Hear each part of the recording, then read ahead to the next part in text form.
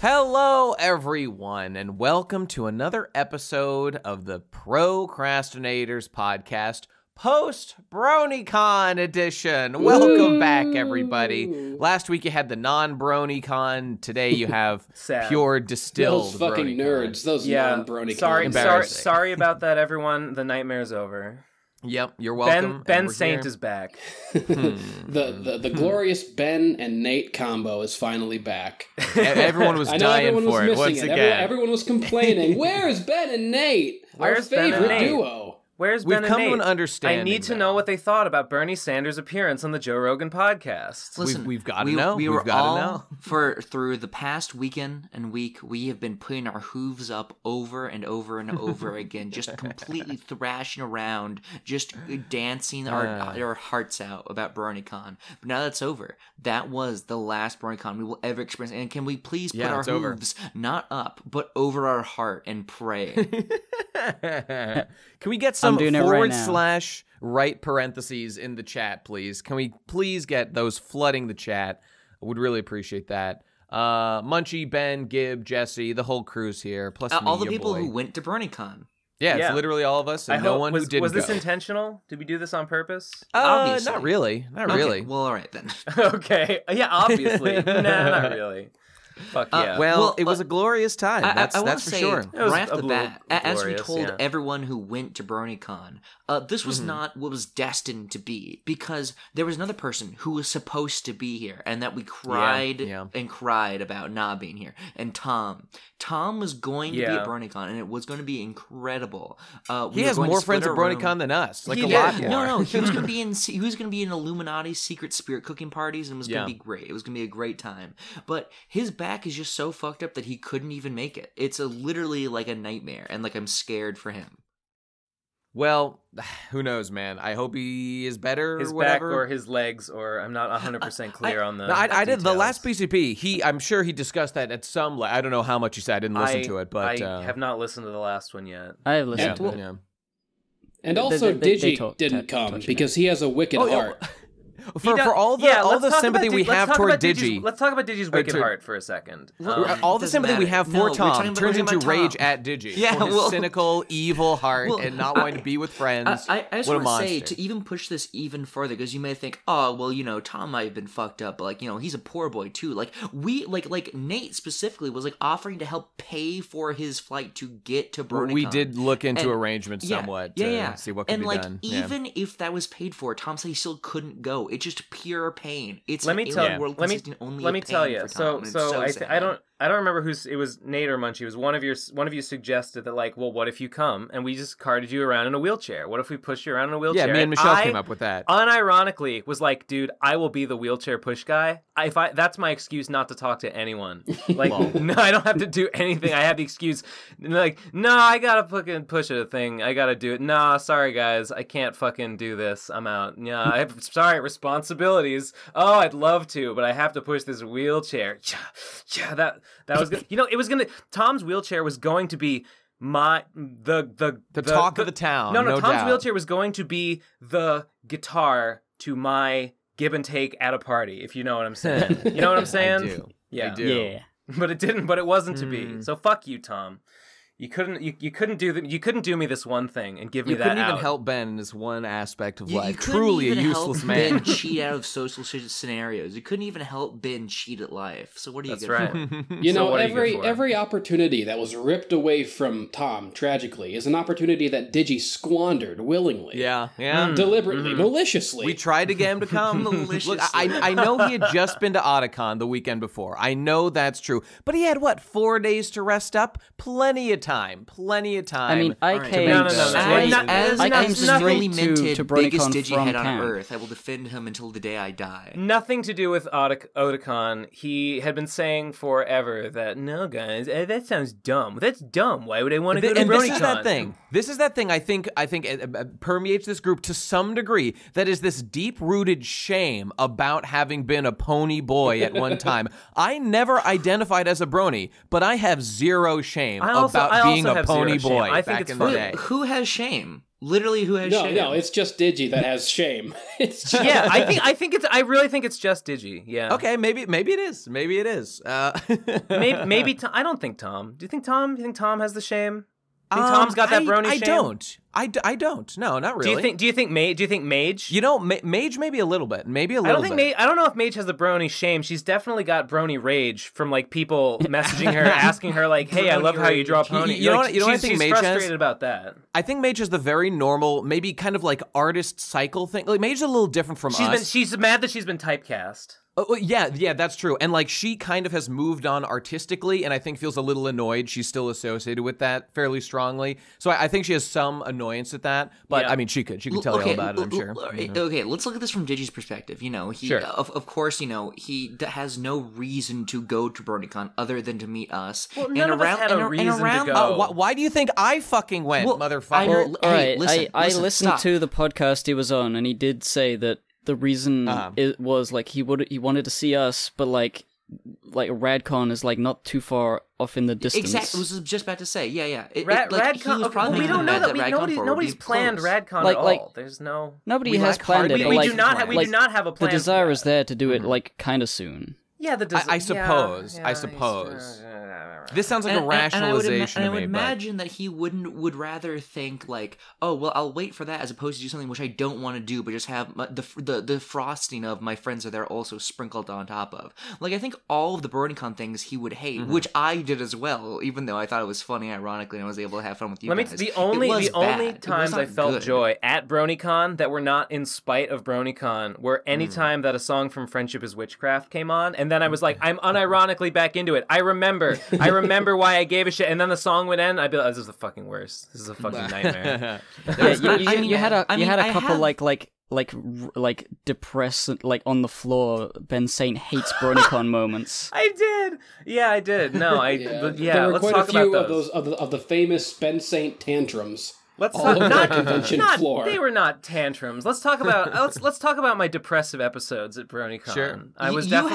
You had low lows and low highs at BROBNICON. Well, and first of all, the whole thing is underscored by this Twitter thread that you're doing of you know, here I go to BROBNICON. Yeah. Here I am meeting my friends at BROBNICON. Sigh. The thing about that was ironically ironic. Indeed. You know what I mean? That was like double ironic. Of course. So it was like half sincere. It was like I genuinely feel dread and terror and dismay at the thought that I have to go do this, even though I think I will probably have a good time. And I was like, how can I monetize it? So I put it on Twitter and made $0. Could have vlogged, I suppose, perhaps. I don't know. I could have vlogged. Is that a way to get money? Maybe. I don't know. What even is money? No one knows. I almost feel a little bit stupid going to BROBNICON. Like I feel a little bit like I've made the worst decision. No, really? Because hottest take of the year. At first, I thought it was gonna be like a mix of like, oh, you know, I'm going to BROBNICON. I'll be with my friends. That'll be the main source of passion and joy. But also, like, you know, like I will sort of like go to a panel or two and just be like, haha, isn't this silly? Or also even just go around to the vendor's hall and buy. I couldn't get one iota of joy from like real pony shit. I'm done. Panel was any good. No. Yeah. Agreed. Yeah. No. I mean, the Lauren Faust one was like kind of good, but it was also kind of depressing because she was like talking a little bit about like. All right, here's the one interesting thing about that panel was that she was talking about her like plans. She's like, wow, you guys really fucked this up, huh? Like the plans for the main six and all that. And season 1. She was doing the thing. It's like she didn't know whether there was going to be a season 3. So for season 2, she just sort of treaded water and she didn't like introduce the plot elements that she wanted to expand on in case the show didn't continue. And then they got rid of her. So like that was her biggest regret, that she didn't start like her pony story. And hearing her talk about that was just like, I was like, oh, so like it's you know, really sad. I mean, I already knew it was really sad, but like she sounded really sad, and it sucked. Maybe she'll recycle those for another story. Hippo and Jesse were all in this panel together, and like there were like several moments of like across the board, everyone there had their own like sad moment. They had their own like Lily of the Valley moment, if you will. So like even Lauren Faust was the demon to another. So like Bonnie Zachary, a person who first made My Little Pony, like one of like I had heard this before on one of the like 1,000. Wait, like made it back in like the fucking 60s or whatever. Yeah. She was there. Yeah, she was there. Whoa, how old is she? She's like 70. Like 80. Oh my something. God. Wow. Okay. Well, okay. Whatever. Lauren Faust, like one of like the funny sound bites that she always says is that when she was brought into Hasbro and someone showed her like a My Little Pony movie and they're like, hey, what do you think about this? And she's like, wow, this was really bad. I can do it better, basically. Yeah. And then she repeated that story and like Bonnie like was there and like you could see her like squint and cringe a little bit. Wait, what did she say about the movie? Lauren Faust said that the movie was really bad. That the old show was shit and terrible. God, how uncomfortable. No, Ben, it gets worse. Smash. We cut did a to review later. of that like first ever special of My Little Pony. I don't know if that was the in first that one panel, ever, but there is a point an early one. where Lauren Faust is like describing like an old show that she wanted to pitch to a network, but she didn't really get the pitch together. Was it Galaxy Girls? No, it wasn't that. Okay. So she was doing that, and then Bonnie was like, "You know what? You should make that into like a book, like a pop-up book. That would be a really interesting thing to have in a book." And then Lauren Faust, or I think the moderator was like, "You should work together. That'd be really cool." And then Bonnie was like, "Oh no, Lauren's a way better artist than I am, and she's a way better writer than I am. So I wouldn't have anything to add." Get fucked, you old bitch. Get fucked, you old bitch. Die, boomer, die. Literally like listening to an episode of Quick Draw. Yeah. It was so sad. Everything was sad. Everything was terrible. Everyone looked like they had like wasted their lives, and they had. At the end of the panel, they brought a coffin in, and they got Bonnie to climb in, and they carried her. a pink coffin with pony tassels. Yeah, with like a Puni mark. Yeah, exactly. Yeah. They gave her a noose, and they gave her a noose, and it was like that GIF where you're looking through the noose and you see the anime girls, but it was My Little Pony. Okay, it was very clear that nobody gets out of this fandom without a lingering depression that will last a lifetime from it. Even the creators. Even the creators. Yeah. It's just okay.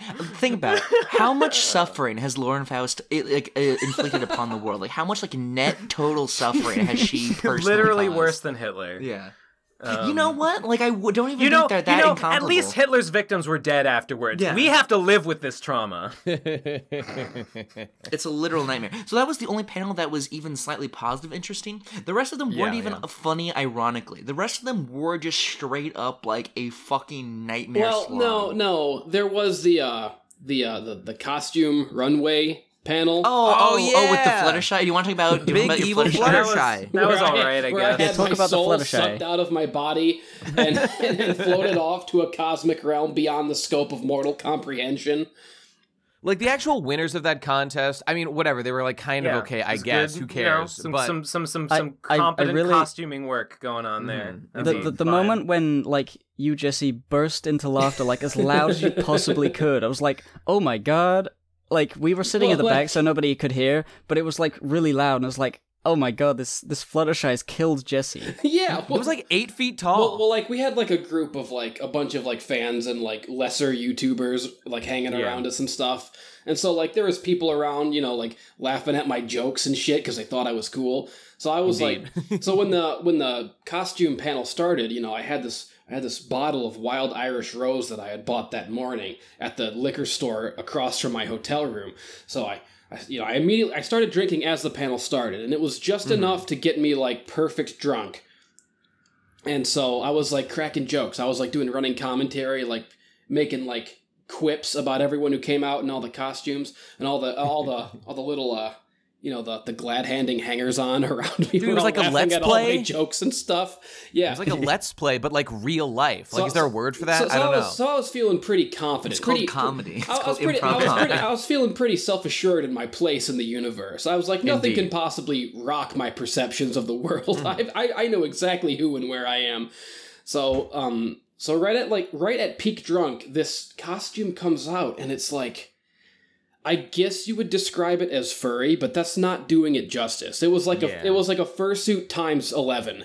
It was this lumbering monstrosity, this behemoth from beneath the depths, like a mecha. It was like its own like personal robot. It was just face the thing that should not be. It just like lumbered out on. You could hear the earth quake with each lumbering step of this man. This is standing 10 feet tall, like Paul Bunyan, but even stronger. And it had hooves, like no hands, like flat hands. Mm-hmm. And its head was like 10 times bigger than its body, and its head was kind of like rolling around on its shoulders and stuff, like a fucking Silent Hill monster. And it was like Aldrich of the Deep from Dark Souls 3 that swelled to such size that it lost shape and became like a formless mass. The costume, but it was supposed to be Fluttershy. It was so ill-fitting that it was just like every part of it was just like loose and like moving around like a Jacob's Ladder abomination.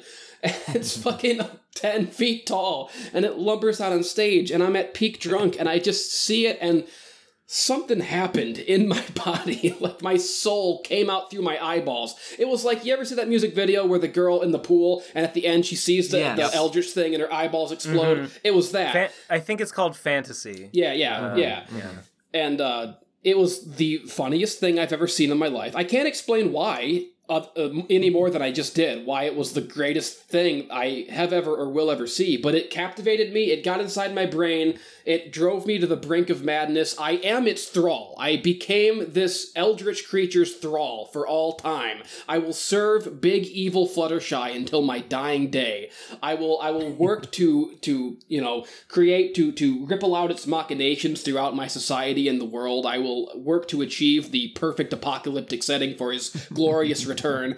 I just started laughing harder than I've ever laughed in my life, and I got dizzy. My vision was actually blurring, and I thought I was having a stroke or something. There was a red vignette around your field of view, and you were taking hit it was noises. Like that. Remember that horrible Dark Souls 2 effect when you enter a boss room and the weird red pulse appears on the edge of the screen? It was exactly like that. Yeah. And I almost died, and I think maybe I did die, and what is before you now is not the original me, but a superior version created from the trauma and chaos that was birthed by this monstrosity.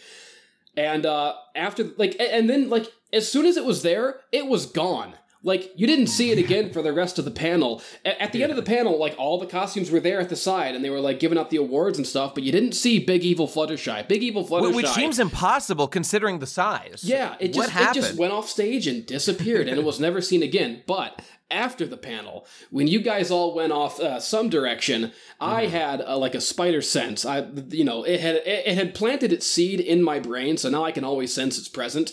So I knew where to go. So I was like a rat in a maze that was cloned from another rat that had already completed the maze. So I knew exactly where to go to find Big Evil Fluttershy, and I ended up alone in an elevator with Big Evil Fluttershy, and at first, I dare not speak out of turn amongst my lord. I dare not bother it.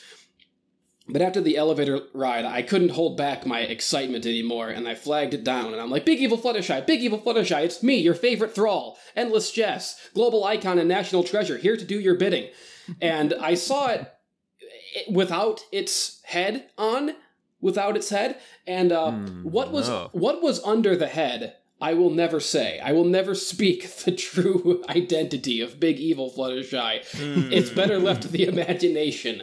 Yeah. But it was glorious, and I'm like, Big Evil Fluttershy, can you please, for my familia at home, can you once more don the Big Evil Fluttershy head and take a picture with me? And it graciously accepted my humble request, and I did get a selfie with Big Evil Fluttershy, and it was the peak of my life, the greatest moment Oblivion, I've ever had. Get that in there. We got to get all these. But by the way, while the rankings were finishing up, they were announcing third place in the costume contest. It was some crazy Luna Celestia fusion thing. Second place was some Pinkie Pie thing. And as they're okay, and the winner of we're all chanting Big Evil Fluttershy, Big Evil Fluttershy, Big Evil Fluttershy. It was not. It was some other idiot. But, you know, Jesse, while that was happening, while you were making your whips and quips, Michelle leaned over to me, my girlfriend at this time, and said to me, Jesse is really funny.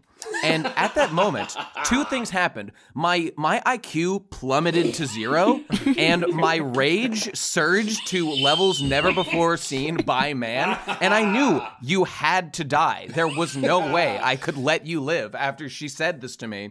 But I thought I would leave you until you were in a vulnerable position. But alas, you did not let your guard down. So as it says watch your in the holy back. scripture of my Lord Big Evil Fluttershy, haha, get cucked. Retard.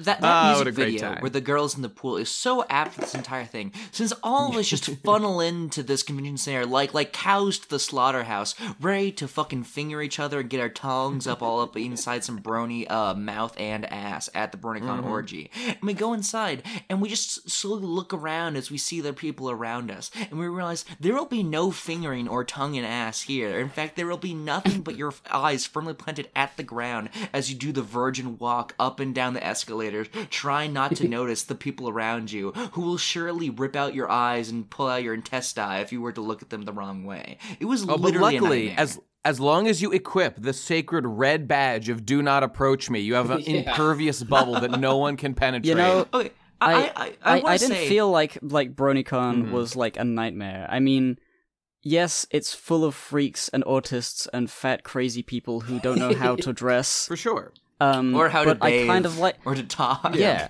It's on the surface. On the surface, it's a nightmare. But there's something about it. I mean, I had just come to BROBNICON from retard camp, so I had been like, True. I forgot.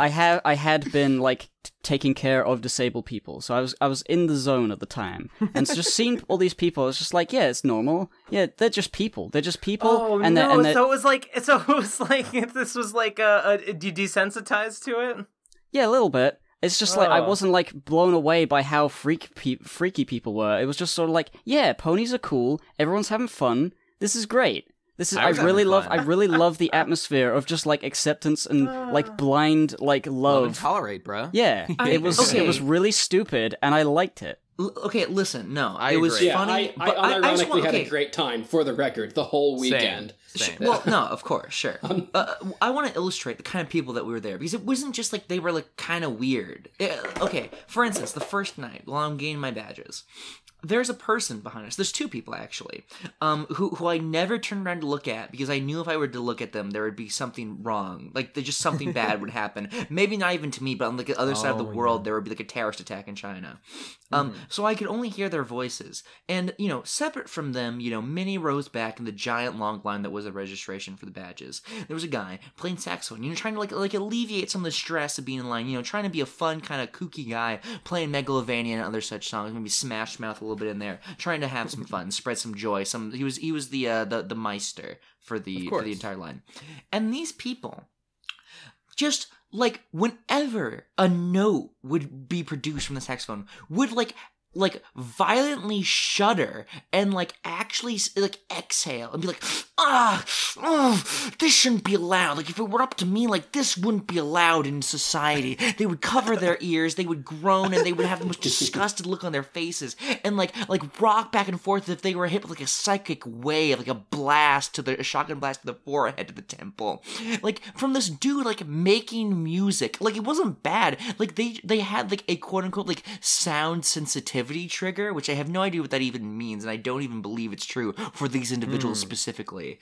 Like they were just constantly just acting like everyone around them was being so annoying and so uncouth and improper line at registration for BROBNICON. Did you see this person at any other time? Like, did you see them later anywhere? No, never. This was the only experience I had with them. They had to retreat back to their sound isolation chamber. Maybe they couldn't hack it and they just didn't show up the next day. Dude, okay, they were complaining the entire time about like fun things that were happening, and then when they weren't complaining to one another, they were like, the only thing that's getting me through this is how good my nails look. Dude, look how good my nails look. Oh my god, your toes look so good, bro. What? You know, literally not to be mean to these people, but you would simply think if someone has like some trauma related to sound sensitivity, a con does not seem like the right place for them to go, right? You know? Yeah. Just wear earmuffs. Sorry, bro, if you are at a con and you don't like con things. Yeah, it's kind of a strange choice. It's just like so like incapable of merely existing. Like just subsistence is like too hard for people at BROBNICon. Yeah, like, Metal Gear Solid 3 subsistence way too hard. That's Agreed. a big mood. No, you can't turn into Twitter like this, but you can't say things like that. I unironically said lit yesterday, and it made me sad. It made me sad. I got the better of me. Well, you know, being around so many weak people, I think like elevated my powers. Because all weekend, like you said, Nate, because I'm so funny, according to Michelle. Yeah. It's like all weekend I could feel that my chakras were perfectly aligned and my powers were at their peak. I was at my most powerful form, and I think it's because like every time that like it would have dipped, something happened that like rejuvenated me and like pushed more power into me, absorbing more souls, like Shang Tsung. It was like, you know, indeed. It was like seeing Lauren Faust and then seeing Big Evil Fluttershy. And like, because I knew it was the last one and it was a big deal. And it's probably the last time that we're going to see some of these people. And the last time we're going to have a chance to like be at the big BROBNICon party.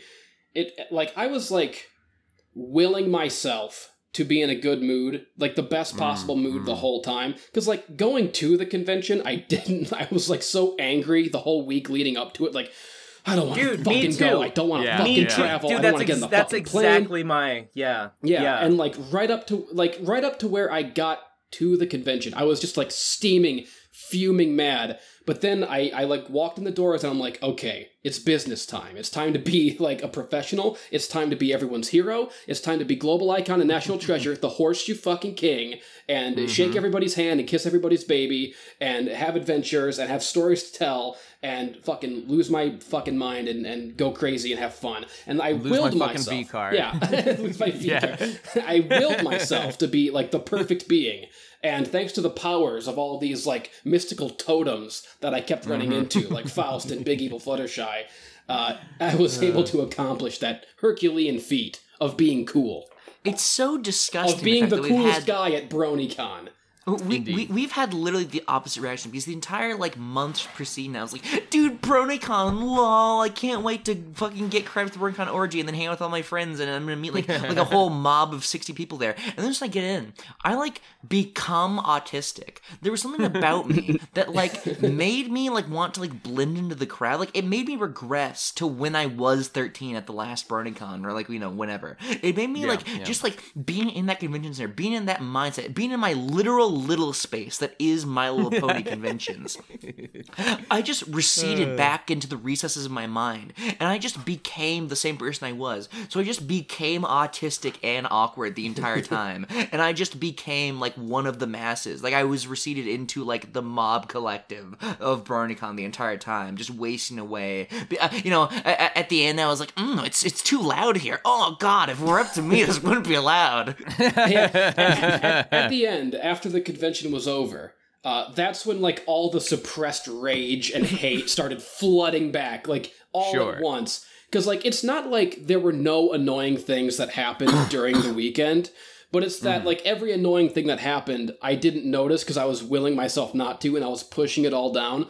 And like the second that I like woke up the day after the convention, it was like the valve had turned and it all came pouring back. All the fucking, first of all the physical pain and sickness and age that I've been suppressing when I was like reliving my glory days and my youth at the convention. And secondly, all the pent up rage from the whole ordeal. And like I woke up the day after the convention. I woke up like in the middle of the night and couldn't get back to sleep. And I felt it. I felt that I had a fucking sore throat. And I'm like, oh my, like just instantly pure rage because at having a sore throat. Because there's nothing more heinous on this earth. And I'm just thinking, oh my god, which one of you fucking mutants shook my hand and had a fucking disease, and now I'm gonna be living with this for a fucking month. Just hating all things. And then I fucking went to the airport, and I got on a plane, and there was a child behind me, just the whole flight home going, where we going, mommy? Where we going, mommy? Kimmy, where we going? Oi, where we going? What, you want a minge? Yeah, just like right in my ear like a dentist drill. And just like I almost went through the gate home at the airport in handcuffs because I was about to chuck that fucking infant out the window, that 9-year-old or whatever infant. I almost committed a murder on the plane. And then I got home and I've just been sick and mad and fucking sad the whole time. Because I'm not at BROBNICON anymore. I'm not at my post-con mortal agony because I'm not in my element anymore. The one place that I'm an important person and everyone thinks I'm cool. You know, it's almost like some people like work better when dealing with actual human beings one-on-one as opposed to on Twitter or social media. It's almost like that. It's a more natural, like, better way to deal with the world. To do it in person. What's this gobbledygook you're trying to dispense right now? I know. It's hard to imagine. Anyway, time to go send a tweet to Bernie and ask him for his cock pics. The theme of my BROBNICON was one of positive character development, because the last time I went, it was I mean I am still like a shy person, but back then I was like, sure. I'm crying right now, guys. What are you gonna do about it? You gonna change my diaper for me? You know, like, it's really funny, and it was the first time traveling alone, first time in America, first time meeting all of you, and also you only went once before, right? Yeah. And that's also right, first time having to say, oh, hi, you like my work? Cool. Right. And so every experience I had that wasn't as a complete embarrassment felt like a victory to me. So I guess that's why my spirits were so high the whole time. Mm-hmm. There were multiple moments where I did something that I wouldn't have done last time. Like when I saw the Susie from Deltarune cosplayer, and I was like, I'm gonna go compliment her. Because last time... Oh, that was a perfect comparison to the very distinct moment where I think... I don't remember who of us saw. The last BROBNICON, there was a cool Raven cosplayer, and she looked really good, and none of us went over to say, hey, that's really cool, and we just looked at her from afar. I mean, she knows it's really cool. Whatever. I know. But this time, I felt like I should do the thing that's more difficult, and I went over and complimented her, and I got a picture, and you know, that was cool, and I felt really cool about it. Way to go! I felt comfortable walking around the artist alleys by myself, instead of like staying with a group, because it's fine. I can meet people, I can find people. I know I have a phone that works in America now. I don't have to be worried about like not being able to call anyone. So yeah, like everything was great. Oh, and here's my big thing. APS Adventures.site, my webcomic website thing. Oh yeah. I had Punk the plush with me. Rest in peace the Kickstarter for that, but it doesn't matter. Indeed. I had the plush, and I had a bunch of leaflets that I had made previously, and there was like 25 to 50 of them. And I tried my best to hand them out to as many cool people as possible. I think I have a list here of like notable ones. Lauren Faust. I stood in line to get a signature, but I said, "Fuck the signature. Could you have this? And you become a fan of me, please." So that was cool. Hell yeah. I saw M.A. Larson scurrying around, acting like blending in because he looks like one of them. Dude, as the con ended, he was like the first guy out the door. We saw him like sprinting off away out of BROBNICON forever in the back mirror. I saw him slinking around, and I walked up to him and say, "Hey, did you have this?" And he's like, "Yeah, sure." So I don't know whether he's gonna read that, but I gave it to him. I found Saberspark and handed it to him. I found I Love Compossible a lot. Famous KP. Thank you, KP. Thank you, KP. Riddle My Ass Batman showed up. I gave one to him. Oh, yeah. Oh, man, we solved so many capers with Riddle My Ass Batman. We riddled so many asses. Past Analysis, British Ninja, Dr. Wolf, I gave one to. Kazi said something about my conversation with Dr. Wolf. She was watching, and Dr. Wolf sort of leers over you with like condescending eyes, and like like a mall Santa would if you're sitting on his knees saying, he has the eyes of a predator. He's like a skinwalker. Like a wolf, dare I say, among a flock. Dr. Wolf, all I want for Christmas is for you to review my webcomic. And he's like, okay, I'll get around to that. Okay, he lied. APS Adventures? I've heard the name, but beyond that. Oh, the Ice Cold Water Man. Yeah, he was selling ice cold water. I gave him my leaflet, and he didn't get it at first. But I stood there explaining it. So it's like it's a comic, like you can go, you can read it, and it's like, hey, you selling anything on there? Yeah, sure. It's like, okay, I'll give it a look. So he's got it. As long as you're selling commerce. As long as you're I was advertising. He didn't understand advertising if there wasn't selling. It was like, what are you selling? Ice Cold Water comics. Man So like, Ice Cold Waterman was involved with perhaps the emotional highlight of the entire arc. Oh yeah, we will get to that. I mean, I did give one to Misanthropony as well. And Chad, aka like the meme Chad guy. Yeah, the cosplay Chad, whose name was Nate, by the way. His name was Nate. That was a really cool guy. There was lots of really cool guys. The only other person I have written down here is Ephraim. Even though like he's not any more significant than the other people that I gave the leaflet to. He's just like the most prominent that I could think of. Yeah. And I gave the leaflet to a bunch of RFCK people and some friends of some other pony reviewer people. It was just all like, I am advertising. Lauren Faust is now a biggest fan of Balejape. Please go read it. She's drawing fan art right now. No doubt. Speaking of RFCK people, let's talk about Slimehouse. Sure. I wanted to talk about Slimehouse on the RFCK that we'll be recording, but we can mention in brief here. Well, I'm not gonna mention everyone because there was a lot of people, and I'll forget someone, I'm sure. But like there was a house of like 12 or 13 people just came along. In case you don't know, they were just 13, RFCK like people. Organization 13. Yeah, it was. Fuck and yes. they were not pony people. Like one of them had like ever seen My Little Pony before. They were just there for basically an RFCK con at Brony. Yeah, I'm pretty sure TFAB has probably seen My Little Pony once or twice.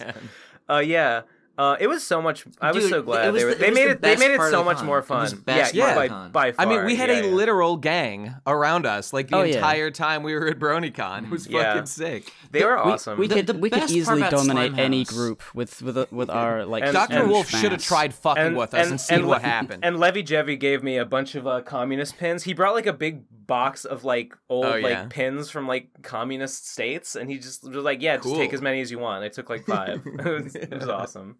That's sick. It was so great because the people at Slimehouse are like OG RFCK people, and like they know what's up, and so it was great being able to talk to them. It was great being able to like. There was one point I forget what I was doing. The Gen 1ers. They were like all Gen 1ers. Yeah. I was like walking around. I was trying to do something specifically. I might have been looking for Misanthropony, or I might have been doing something else. But the point is, I didn't want to talk to anyone, and so there was some dude that was like, "Hey, Munchie, is that you?" And I was like, "Yep," and I just kept on walking. At one point. Okay. Come on, dude. You gotta say hi or something. No. I said like, yo, hey, and then I kept on walking.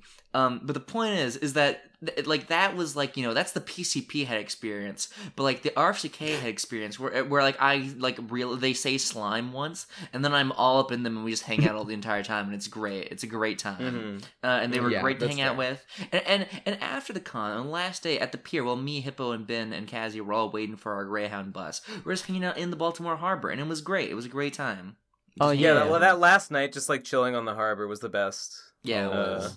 Yeah, it was rad. That sounds nice. Too bad we left a little bit before that, me and Michelle. But you know, just on this subject, there was just a whole bunch of people who came to BronyCon specifically to like see us. Yeah, there were many people who fit that description. Oh, there was people who watched my stream. Juicy Shack Meat, dude. Russell was there. Russell was there. Russell himself in all his ghostly glory. If anyone watches my stream, Juicy Shack Meat and his fiance, who he proposed to live on my stream, or at least was updating as he did it. That was there. Those two were there. It was great. And there were, I can't remember everybody, but that was this is just why Munchie's idea of going to BronyCon, like I don't care about the ponies. I'm totally over it. But just have a unifying place where people can meet, which is kind of what the point of a con is in general. Honestly, the main thing for me is that it really has my gears whirring thinking about some sort of like PCP meetup specifically for like it's not just for PCP heads,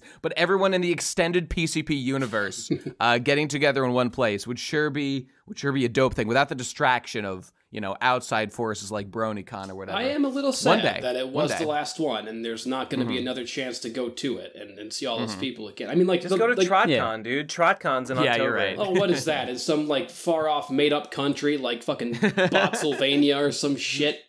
Yeah, Maryland. I'm sick of hearing about all these fake conventions in fake corners of the world. Oh, shout-outs to Tarbuck Transom, the belt man. Okay, let me tell that story real quick. I got that belt right here. I'm looking at it right now. It's fucking sick. Okay, all right, listen up, lads. I've got the story pulled up right in front of me. So let me just tell you real quick. So me and Michelle both, just as a preliminary thing, we both cosplayed like most of the days. And so Michelle cosplayed as Keg Standard, Phantom Horn, and he made it to BROBNICON. One Brony Curious was there live as a Rule 63 gender swap version. Way to go, Michelle. Tom lives on through you. Rest his soul. So I was there. I don't know. I did like a Keg Standard thing, whatever. But, okay, the biggest thing was I was there in N8 Slime Corp executive suit, wielding my katana, my shinai. It was glorious. And you made those. And you made those paper pins for. Oh, of course. Yeah, I made a bunch. I made myself Slime Corp pins one to of which hand out. I gifted to Misanthropony, of course. Indeed. As a show of good faith. It was wonderful. Okay, so one, I'm wearing my fucking suit. I'm going out there looking like $1 million. Oblivion, I'm gonna need you to add some visuals for this. But I look down like halfway through the day. I stand up, I unbutton my shirt to walk around or something. I notice I'm not wearing a fucking belt. I can't believe my standard issue Slime Corp belt is nowhere to be found, and I'm looking, frankly, strictly unprofessional, and it makes me want to kill myself. It's a nightmare. When all of a sudden, he had already happened to walk up to me, one mysterious man with a large suitcase. I don't know what he's doing. He said, "Hey, Nate, nice to meet you. Hey, I like your stuff." And I'm like, "Hey, thanks. What's up, man?" I stand there. I say, "Oh my God, I forgot my belt." He says, "Would you like me to make you one?" He's this man was a humble beltsmith. This was not a setup. This was not a scheme. This was not a ruse. I literally realized I didn't have a belt. He says, "I literally will make you a belt on the spot right here." And by the way, I don't know if people remember this specifically, but this was on holy ground because we were in the area, like on the first and possibly the second BROBNICONs, were like, I mean, to me, this is holy ground where we all like hung out the whole time. There was this balcony. It was at that sacred spot. The chair place. Yeah. That's right, the chair place. Yeah, I know what you mean. Where you can overlook like the main entrance, everybody comes in and stuff. It was on this hallowed ground where this event took place. Oh, and by the way, Michelle was unconscious from drinking too much on the floor for this entire episode and missed the entire thing, but was right next to me. Hilarious. Oblivion, edit that in. She'll love it. So the point was, right there in front of me, he opens a suitcase, he pulls out his wares and his tinctures and his potions and his lashes, and immediately goes to work measuring my waist to know how much he needs and fucking folding the fabric. And he has this wooden contraption where Tarbuck Transom, of course, is his name. And what he does is, there's a link in the show notes to the whole Twitter thread. Go buy this man's fucking wares. He's a magic man. His shtick is he weaves. First of all, he's like a handyman of the stars. But what he does is he uses this wooden contraption, and the idea is he makes like cloth and belts and necklaces and stuff in the style that a pony would be able to from My Little Pony. This is like the conceit. Now, I don't know if this worked because he definitely needed fingers to do this, but it's close enough. It's like a big wooden L shape that he like hangs the belt off of and like weaves it towards him like a fucking like Don Flamingo puppeting the entire population of Dressrosa from One Piece. And basically, he just weaves a belt in front of me like Charlotte's Web and gives it to me. It's perfectly black, matches my suit perfectly. I put it on, and my honor is restored. Slime Corp is no longer disgraced on this day. He saved Slime Corp. He saved our profits. He saved the profits, There's no greater prize to be saved in this world. So thank you, Tarbuck Transom. And people, unironically, go click the link to the Twitter thread I made about this. Just listen to this one little phrase about how I'm describing it as he's weaving this belt. Okay, here's from the Twitter thread. And I say, with my puny monkey brain, I struggled to comprehend the IRL birth of a new universe I was witnessing. Alas, I could only gaze slack-jawed and pray that God would forgive this man who dared create such wonders in defiance of his law. This was me witnessing the belt being woven before my eyes.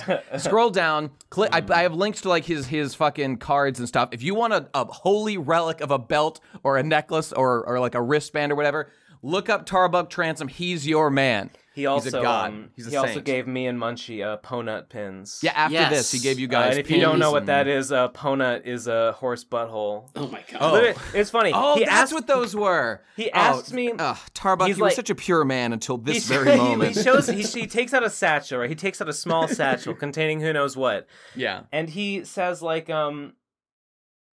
I don't know. And he just says, like, I'm like, oh, what's in I made some joke about, I don't remember what I said was in the sack. And he's like, actually, it's full of horse buttholes. And I'm like, all right. And so he takes them out and he's like, here you go. And these little pins, these little buttons, just horse buttholes, mother and daughter, Twilight Sparkle and Velvet. Twilight Velvet, yep. And Twilight Velvet. And he gives us each one.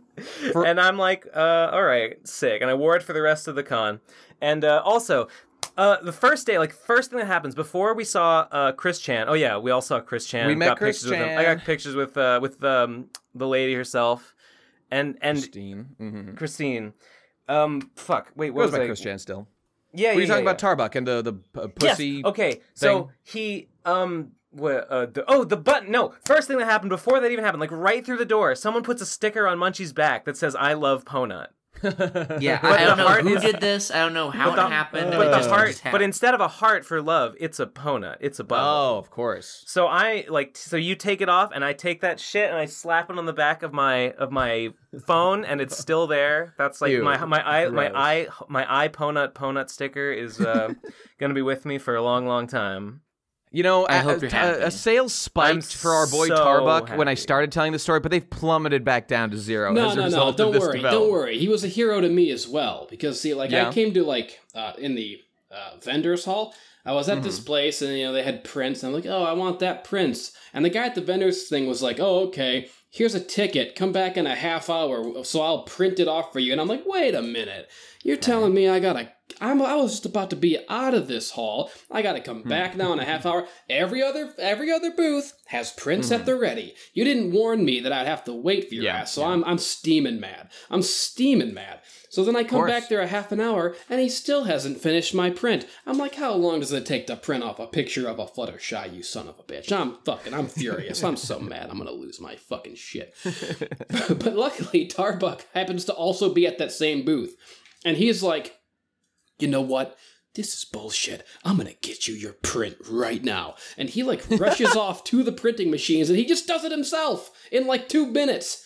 And I'm like, incredible. What a hero. And also I left my energy drink there, and he kept it for me. He didn't pee or poop or spit in it or anything. As far as you know. He saved it. Speaking of leaving energy drinks, Munchie, I left my fucking Berry Quake in your bag. It's still in there. You better fucking guard that thing. And also he got me a belt as well.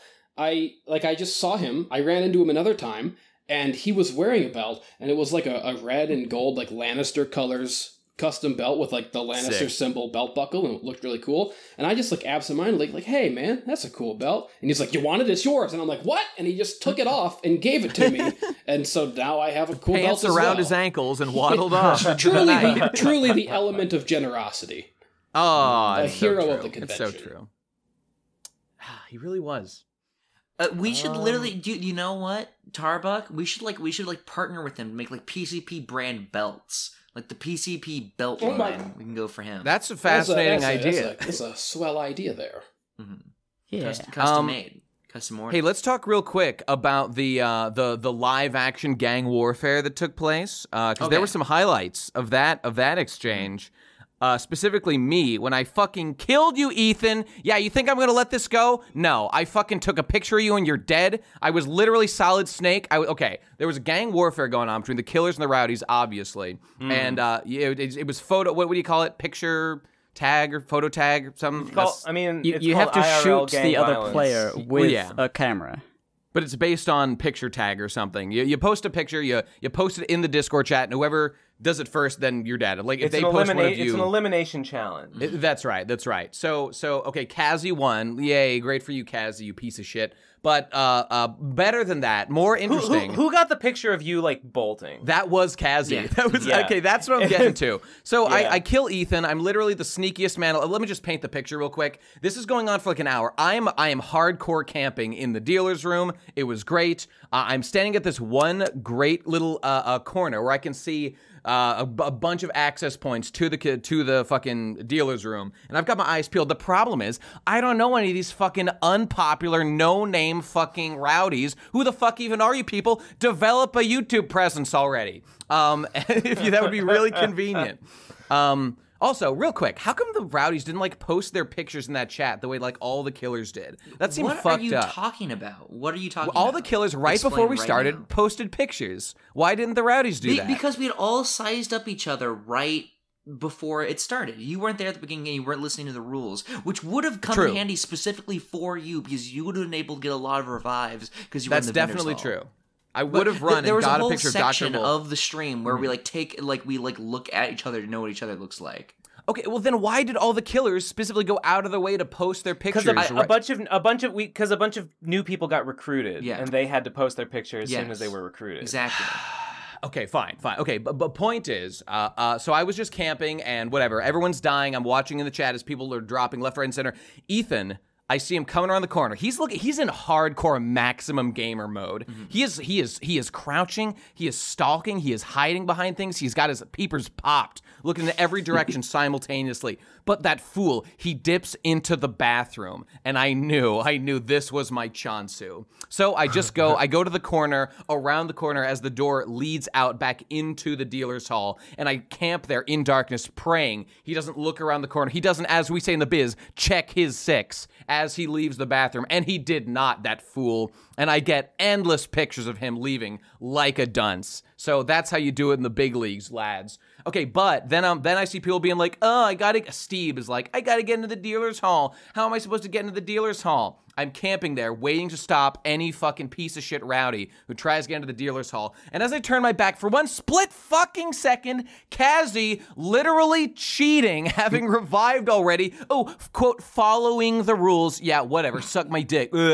She comes back and I see her, and my phone is down. I'm looking away for a split fucking second. I see her. Eyes go wide with awe that she may have the chance to capture the rarest of beasts, me, Nate Bestman, and her phone goes up faster than mine can, so I know my only option is to sprint out of there and pray some of these colossal land whales will block the line of sight so I don't get captured. But alas, despite my incredible speed, Oblivion put this on screen. It just wasn't enough, and she got me. And you know what? Good kill, Kazzy. And that's a great picture nonetheless. It's a really good picture. The image of her getting you is so incredible because you are just mid-sprint. It's like a gazelle galloping in the savannah. Let me post it in the fucking thing. There it is. There. The caption is simply, that feel when. That feel when. And people are going and they're posting all kinds of things. That feel when someone mentions Yang Gang. I think if Frame posted that. I don't know. That feel when someone criticizes capitalism. He's there. The boy is there. Oh, this is me in my Keg Standard cosplay, incidentally. Oh my god. This is look at my foot is off the ground. I'm clearly pivoting on my left foot. My muscles rippling as I'm speeding off. It's like, you ever see that animatrix statue? It is. You ever see that animatrix thing of like that black racer guy, that Olympic runner, and his muscles are rippling. Yeah. Literally me escaping the Matrix. I think if you look closely at this picture, you can see me physically moving, breaking free of the confines of this picture. You can see the lines of code around you as you're breaking free of the machines. Oh. But it wasn't enough, and a Titan fell that day. The rowdies took the victory. They did. It was a resounding victory. Please just analyze with me All 3 real-life gang violences, Rowdies have won. All 4 Slime Fests, Rowdies have won. Is there a single victory the killers can point to in any regard? The moral victory every single time. Every single time. We are morally undefeated. No, actually, because Ballard, who got me, I didn't like, this guy was wearing like a pink and purple green like Hawaiian shirt. I didn't know him, and I didn't know whether he was a killer or a rowdy, but I took a picture of him and I was uploading it, and he hadn't seen me. And I asked him, you know, are you a rowdy? Because I can't actually tell. I'll stop your picture upload if you're a rowdy. And he's like, yeah. He wasn't a rowdy, he was a killer. So he clearly didn't win the moral victory on that. Lying is within the rules. Lying is absolutely fair game in this gang warfare lifestyle of ours. I don't know what you're talking about. That's the moral victory to me. I want to have a call-out post. Even to the RFCK people who knew this was happening for literal months, they couldn't follow the simple rules of wearing your gang colors, and it made me genuinely even I was wearing purple. I didn't fucking know this was happening. It made me so mad that like no one paid attention to that rule, and I hate them all. So you're welcome for being so bad at everything. That's fair. That's fair. That was like one of the highlights of the con. Before that, me and Ben put up all these flyers that I had made for Slime Corp, and they were super cool. Dude, and they were there until the end of the con. They were there until the end of the con. It was great. Dude, post some of those pictures. A couple of them got taken down, but a few of them, like most of them, stayed around, and like we're still there at the very end. Yeah, I found a couple. It was like finding it was like finding Easter eggs. It was cool. Someone joined the server. At least one person actually joined the server because of them. That's dope. That's dope. We did it. We did it, boys. It was awesome. Yeah, dude, sick. What else is there to say? I mean, what else do we do? There's like a ton of little stories and a ton of... There's tons, It was one of those things where it's like you should have been there. I mean, all of the joys aren't, necessarily anecdotes, so there are certainly more. I mean, there are thousands that we could tell. But, like, most of the fun was just being there with everyone, being with all of our fans and all of our friends, just hanging out around BROBNICON. It was great. If I had to give one prescription, if I think there's one thing to take away from this, it's that, look, I understand not everybody had the money to, like, fly to BROBNICON, and not everybody... Like, we didn't promise we'd do anything, really. Like, there was no guarantee. I'd simply, like, whenever there's opportunities, try to take them. Because, like we were saying, like, Ben and Jesse and stuff, they weren't looking for it. It seemed like a pain. But, even the pain and even the financial struggle of, like, trying to scrounge up money to afford stuff like this, I'm not saying be irresponsible with your money. But, like, if you can do it... the pain of going there and like the exhaustion is temporary, but the memories last a lifetime. Yes. So try. This is definitely what I was thinking. I was like putting off making the decision about whether or not to go. I had made like a half decision, like it's expensive to fly. I'm just whatever. I'll meet you at Radcon. But I kept thinking like, am I gonna like enjoy these memories? More or less than a couple £100. Like, really. Yeah. Like, money can be made back. I can't do this again, especially since it's the last BROBNICON. And I do have some pony things I want to do, as in, like, meet Lauren Faust the first time. Indeed. So, like, I think it was definitely worth spending the money now and having fun. Yeah, it was great. I got what I wanted out of it, which was a ton of really hilarious stories and wacky adventures. Even, like, the little... like, just side missions, and were hilarious and cool. Like, finding the random, like, the setup game machine and playing the Wolverine game on NES. The LJN game. That was great. And it was in Spanish for some reason. And Wolverine's going around, he has no claws in that game. He just jumps around these, like, multicolored pipes and fights like Starmen from Earthbound and collects hamburgers for health. And at the end of every level, Sabretooth shows up and starts ranting at you in Spanish. He would do that. It was dope.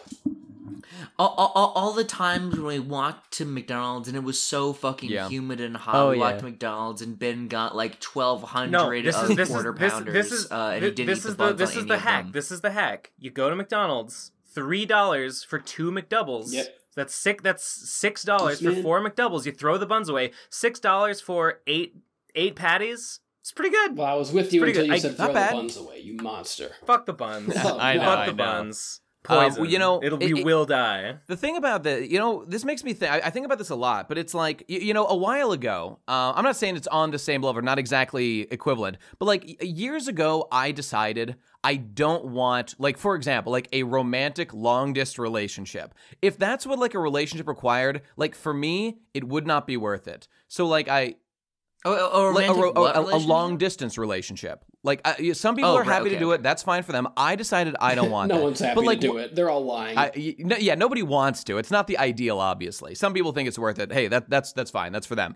But like, I really think like one of the main reasons why is because like I just think there's something kind of essential about being around other people who you care about physically. Yeah, and definitely. kind of like I think that these sorts of things, honestly, for us, like as a friend group, as the PCP, I think it's kind of really important that we too get together to kind of like once we're together, like, and everyone when they're in real life facing each other, no one's like as mean as they can be online or like snarky. So it kind of just helps like refresh any negativity. I don't know, like there's been a little bit of bile between me and Ben lately. I don't know about you, Ben, but I felt like totally cleansed. I was just so happy to see you and hang out with you. I was just like, what are we even arguing about? What does it matter? It was fine. Especially with this group in particular, because with this like friend group, the fact that we're like a podcast and a business is so toxic and poisonous and horrible. It can be, Like online across vast distances, like it's just a business and every part of it sucks and I hate it every day and want to kill myself. Sure.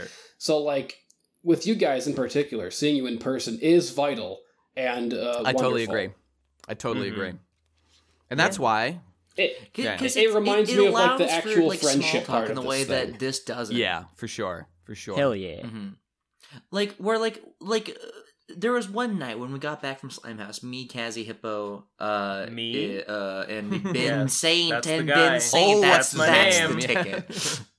Yeah. What? Mr. Pepperjack hot dog juice. Yeah. Wait. Anyway. Yeah. Ate the whole time. Just ate hot dogs and Pepperjack. We got back. and McDoubles without the buns. We got back from Slimehouse, and it was like really late, and we were going to go to bed. But we just stayed up talking about the con, just cracking jokes, and we were all talking about Lion King 1.5 and Toomba. So talking about Toomba. Yeah, and Toomba, a Toomba. That's why we had a fucking pillow fight, I think, as well. Jesus Christ. Bit. Yeah, we had a pillow fight. And while you guys were doing that every night, I was out wandering the streets of Baltimore, fucking homeless as shit every single night of the convention. Baltimore is so fucking scary. I got offered drugs like 8 times. It's pretty spooky. It's pretty spooky. It's not a very nice I said at area. one point, as there was a literal trash tornado blowing through the streets. We experienced that. This fucking city makes Detroit look like the Emerald City of Oz. Got my pink hair complimented a couple times though, so that's pretty good. Fair. Fuck yeah, worth it. Oh, there's this image. You can see my transom belt too. That's true, and you can see my gut hanging out. Oh yeah, we recreated the thing with new friends and old. What a wholesome experience. And then we dumped him into the bay immediately afterwards. Fucking limeys. As pointed out by another Twitter user, can we please look at Ben and analyze the way that he's holding on the Hippo? edge. Where's the lever? Where am I supposed to get Ben, leverage? is that a literal hover hand when we're trying to be holding up a man in the air? What am I supposed to be like grabbing his wrist? Possibly. Okay. Yes. I don't know. My other hand is on his like shoulder. My right hand is just like, what's the point of pushing on his arm? What's the point? He's trying to give a thumbs up. I don't want to fuck around with it. You don't come between a man and his thumbs up. Let me see. What else have we got here? Hey, speaking of hover hands, let's talk about a real cool guy who would never stoop so low as to use the hover hands. Check out this sweet picture of me and Lauren Faust. Yes. Wait, where? Oh, there it is. There it is. My Incredible. Hand right around her waist like she's my fucking prom date. I don't give a fuck. Yeah. I do not hover hand ever, and I never will. You can't make me. It's a mistake. It's a mistake. Yeah, it's great. It's great. What a beautiful image. Lauren, she's looking great. She's keeping it tight. Nothing but salutes for her. Know what I'm saying? Hell yeah. What's she up to now? At moments after she was like, "Hey, dude, who is that guy with you? Dude, APS Adventures, dude. Would you know where I can get the merch? Where I can get the documentary, bro?" What's that? Oh, by the way, just in reference to our previous friendship time discussion, I think this is the image for me that sums it all up. The bed snuggle time. Yes. Yeah, that's Ben, pepper jacket in hand. And Ben, shoes on foot. One day I will have. Now I don't know if everybody saw, but the saga continues. Let me fucking repost this here. Fucking briefly in the continued sorties of Shoegate, I was briefly able to reclaim them, and I feel that the moral victory is eternally mine. But one day, That's correct. I it was a temporary, that, temporary like transfer of power, but it's been image. corrected. This foot image was great because it gave birth to the two dualities of man. The Nate Souls and the Munchie Steppers, which will be in internal conflict till the heat death of the universe. Very true. I kind of regret keeping my socks on. Honestly, that's the right thing to do. I feel left out in the foot fetish community. It's the Christian thing to do. You know what? While we're just saying nice things in general, I believe Ben, correct me. It was Hargadine. Hargadine gave me this wonderful United Federation of Planets. That's right. Incredible. I wasn't supposed to tell you that it was her, but I did. In defiance and, of your command. I'm outed. This is like my favorite. As a liar and a cheat. This thing is so sick. I love it so much. It was such a nice thing. It's pretty cool. Thank you so much. Cool. It's absolutely beautiful. Thank you. Oh, can we talk just a little bit about the TF2 Analysis Anarchy panel and the chanting and the adoration this huge crowd of people have for the worst thing I've ever seen? We went to the table in the vendors hall. I don't know why this exists, but they had a fucking table dedicated to selling Analysis Anarchy merch. Where's my Toon Critic showing, goddammit? I want my Toon Critic. Phantom Horn was not represented. He was not. He has been erased from history. He has, as his Toon Critic, tragically. Tragically. Oh, you know what? Okay. Related to that, I just want to say that they gave Analysis Anarchy like a huge panel. Like everyone showed up to it. They had their whole like booths, and bumfuck nobody has had panels. We tried to apply for a panel, and they wouldn't even respond to us. They didn't say like, no, sorry, you couldn't do it. They wouldn't even say that. They did nothing. How to Be a Furry panel, who literally had no idea what they were doing and said so immediately. They got a panel somehow. The fucking Brony Drama panel, which was just like a bunch of like complete nobodies, like reenacting a Discord call where everyone had a shit mic and they didn't know how to speak. It was about that level of quality. Well, real quick, like I missed the.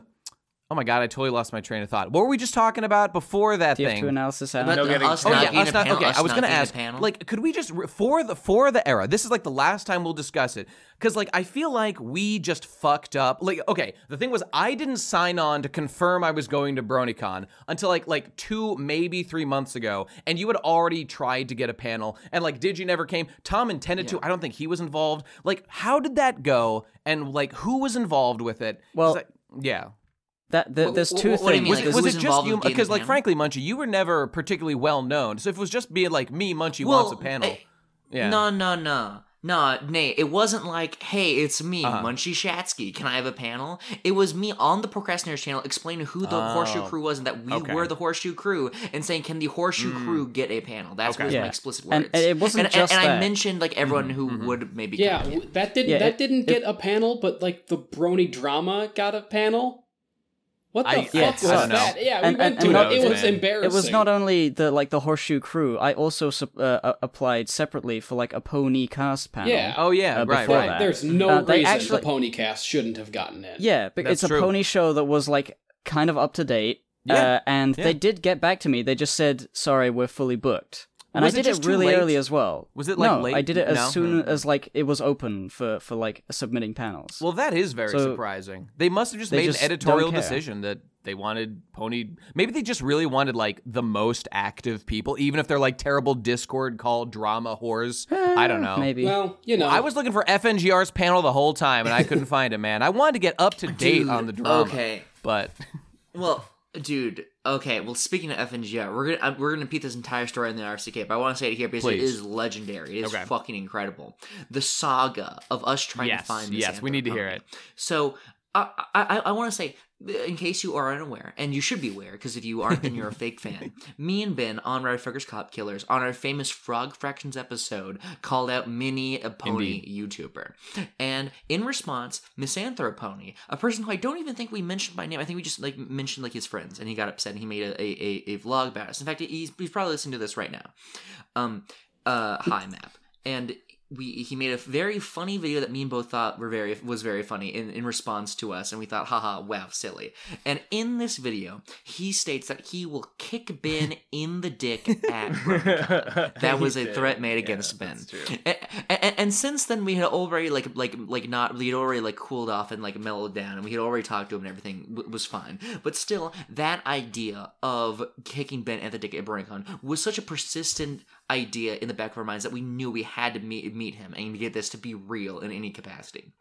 And so we were trying to hunt down Map, and the first time that we saw him, we were right up next to him. Me, Nate, and a whole bunch of people, like Jesse was there, Hippo, Cassie, I think everyone was there besides Ben, were in a big group full of 40 fucking people, all just walking down the street in the middle of Baltimore, and we saw him walking up to us. We said, hey, Map. He walks past us. Like he was walking up to us. He's past us now. Misanthropony keeps walking. Goes across the street. Misanthropony, it's us. It's the PCP. It's Hippo. It's Jesse. Turns around, gives us a limp thumbs up, walks away. A limp thumbs up with his infinity gauntlet that he had on the whole convention. Yeah. Incredible. We tried to talk to him and he wouldn't pay attention to us. So now we think, okay, something's fucking up. There's something going on right now. He's probably terrified of us. He probably thinks there's a literal gang with Munchie, a literal gang of rowdies and killers right there. Yeah, with these rowdies and killers behind us, all these people wearing gang colors just waiting to fucking pop. They're just waiting for the go-ahead to tear him limb from you, Munchie. Yeah. Can't blame him. And so we tried to find him, but we couldn't find him. And the last day, we did it. I guess there was nothing fucking to do at BROBNICON. There's not a goddamn panel we want to see. There was nothing. So we want to see him more than anything else. So we dedicate the entire other day to us trying to find him. If Fred and Ethan stake out the entire Vanillars Hall, we check his Twitter updating. We look at his last tweets to find out where he is. Okay, there was Miss Lauren Faust. Okay, we saw him going here. Okay, all right. Block this interest. We'll be able to get him. We're gonna do a fanning sweeping motion, try and get him out of the Vanillars Hall and try and get a picture of him. Can't do it. And so, we're dejected, trying to find Misanthropony, but he's like a skittish gazelle trying to escape our lion's claws at every moment. He knows that the hunt is afoot and he will not let us stomp down on his chest. And so we're dejected, walking around, going to panels, and then we meet a Mr. British Ninja. And Mr. British Ninja is the person who replaced Hippo on TF2 Analysis Anarchy as the Red Spy. And so we start talking to him, and we're just hey, how's it going? What's going on? What's up, bro? And then we mentioned that we're trying to get Misanthropony. He's like, oh, you want Misanthropony? Why don't I just call him? And then we have a guy on the inside. We have a guy on in the TF2 Analysis Anarchy. We have him in the Analysis Pony YouTuber sphere. We're gonna be able to get to contact and lure and literally trap and deceive Misanthropony quick aside, into allowing us to take a picture with him. Quick aside on that. He showed us his Skype chats with Misanthropony, which was just a long string of Misanthropony saying hi, hi, hey, hello, hey, you there? Hi, which was really funny. Sick. I didn't see that part. And then, by the way, British Ninja was cool. He seemed good. Yeah, and so we get him to call, and so there's a meeting arranged after closing the ceremonies. This is the very, very, very tail end of the con. It literally just ended. BROBNICON was ending right at that moment. This is immediately the aftermath of the closing ceremonies when everyone was pouring out the door. And we all knew there was no other. He had to be in there. There was no option. He was there. And so we get a meeting. At first, we're gonna try and literally we've set up we have sentries to spot him. Yeah, but eventually we're no. Let's streamline this. Let's just wait outside.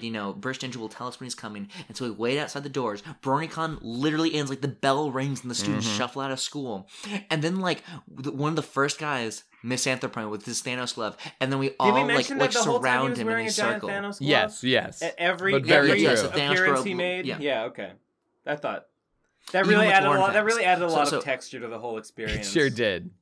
So we surround him, and like Misanthropony like gets like scared for a moment, and like starts like grovel at our feet, like I'm so sorry for what I said to you. He did seem genuinely afraid when we appeared. I mean, we all surrounded him and gestured him and went nightmare, nightmare, nightmare, nightmare. So that was an odd choice, but and then Ben, like the benevolent deity he is, says "Rise, peon," and then smiled upon him gently, and then he rise with tears in his eyes, and we patted his back and said, "You're among friends here." We embraced. And then the roller coaster of emotion with Misanthropony was like went from like pure like terror at like I can only assume at like the literal death he thought he was about to experience, like most likely actual terror from little like the daggers of the Furies that were about to go inside of him. Went from just joy to seeing us, and we got so many pictures with him. And it was great, and we recreated the kicking each other into the dick. Look at the image. I told him I was like, hey man, there's one like I've been looking forward to this moment, and the thing that I want more than anything is, can we please get a picture of each other kicking one another in the dick? And he was super. Yeah, he was. Dude, he went like, yes, and everyone went, yeah. There was a literal crowd cheering for this moment. The crowd literally went. We cannot express how hyped it was a crowd of. It was a crowd of all of us, all of our people. But because BROBNICON was ending, everyone was coming out. There was just like loads of people around who were also cheering because like it's a thing that's happening. Yeah, this was the emotional climax of BROBNICON, bar none. And we can't describe how joyful it is that we finally found Misanthropony, that we're doing this iconic moment, that he's happy, that everyone's happy, all of our friends and allies that is there, all the people that we met, all of our fans and friends, and all the new people we met there, like Past Analysis was there, what I just said his name, fucking was Chad. there. It was all coming to a close. This was the end of BROBNICON, and then something that I cannot believe happened. We need to do some backstory here. At every BROBNICON, there has been one figure that's preluded all of the conversation between the upper and lower societies of BROBNICON. This person has single-handedly funded and, armed the BROBNICON masses. I'm talking about, of course, about ice cold water, $1 guy. Ice cold water, $1. So there was a dude, shirtless, selling water at every single BROBNICON. He became a national icon, a treasure, if you will. He went beyond. National treasure. He went beyond the steal legend. This man. He's an urban superhero. This guy, like Static Shock or Luke Cage. Indeed.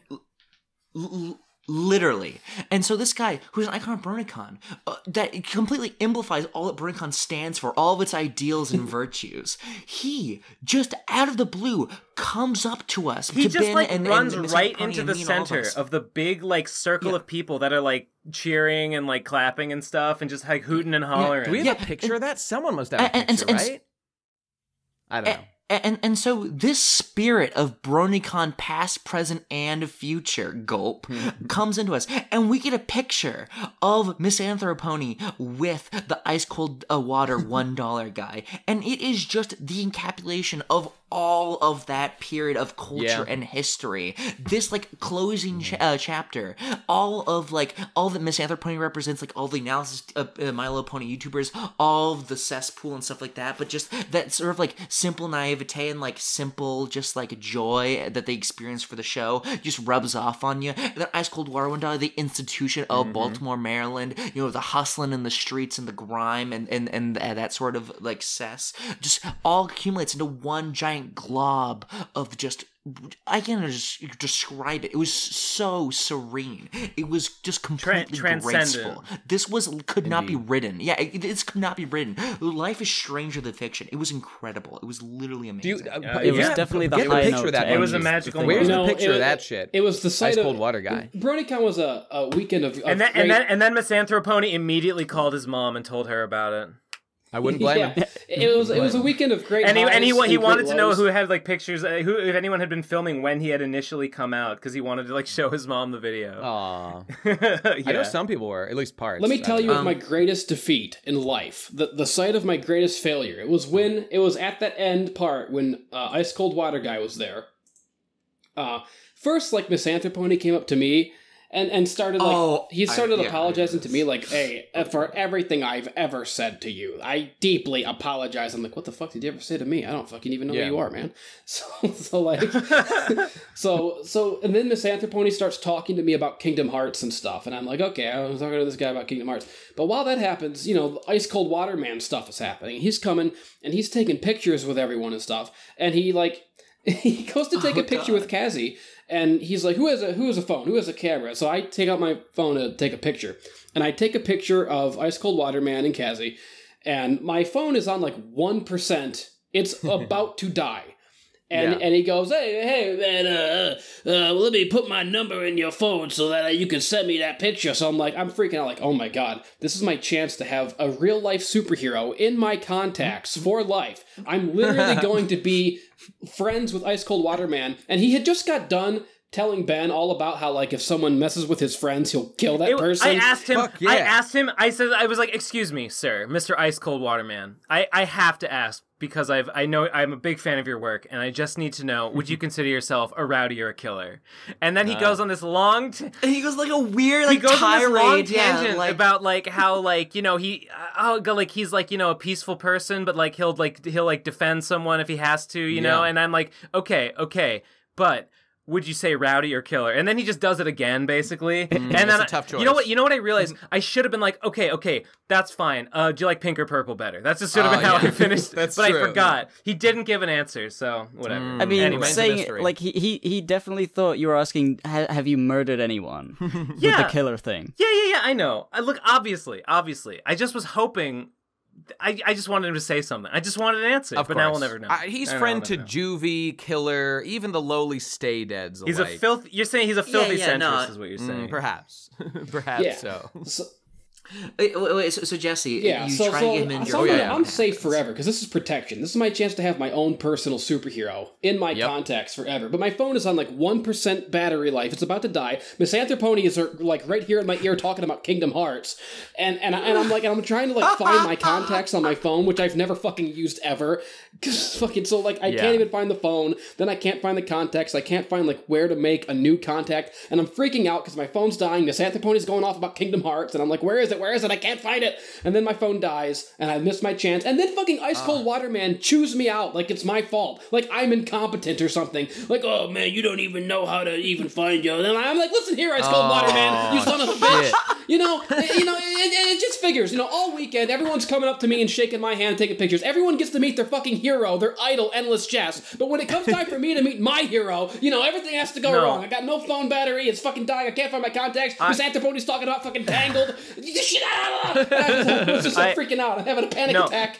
I totally empathize. I totally empathize because before that we had met up with Sarancha and talked about me being on Christeries and stuff, and she had been here, I'll send you a text, add me to your phone, and I also realized that I have no idea how to use the contacts menu in my phone, and I'm trying to fucking figure out how to add her, but whatever. At least I struggled with that, in privacy. Yeah. She wasn't around to see me be like, wait a second, where's the button?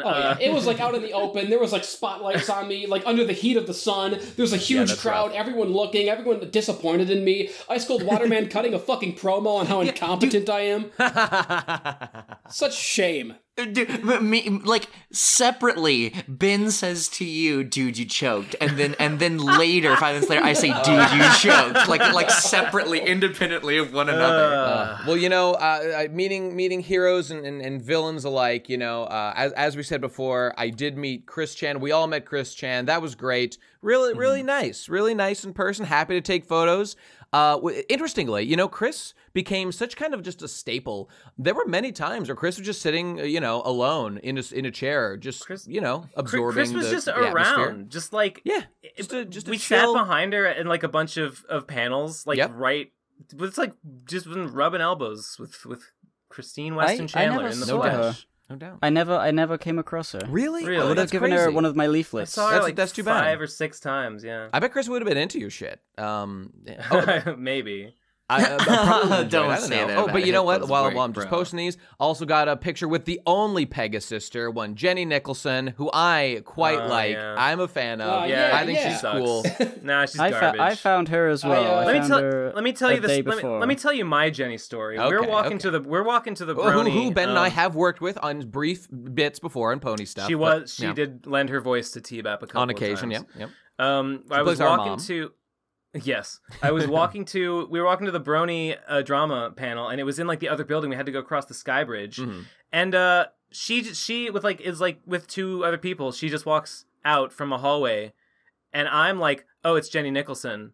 I don't really want to talk to Jenny Nicholson, but I am confused, and I am unsure whether this is the way to the Sky Bridge. So I just ask her, like, hey, is that the Sky Bridge over there? And she's like, yeah, we go through there to get to the Hilton. And I'm like, man. Cool. And then I keep walking, and then fucking Nate is like, wait a minute, that was Jenny Nicholson? And like, run back. Yeah, I run back. And I get this picture. I get this picture with her right after Jenny Nicholson. Man, Ben is so much cooler than me, though. He doesn't give a shit. That's so dope. Jenny Nicholson is guilty of the worst crime that a person can be guilty of, and that is being more famous than they deserve. I can't think of anything that deserves more scorn and derision. I don't know. I think she deserves it. She's done some. That's the fucking dumbest thing I said to her. She's like Friendship is Witchcraft. She made Friendship is Witchcraft, and then she spent the next 7 years sitting on a bed. Hey, look.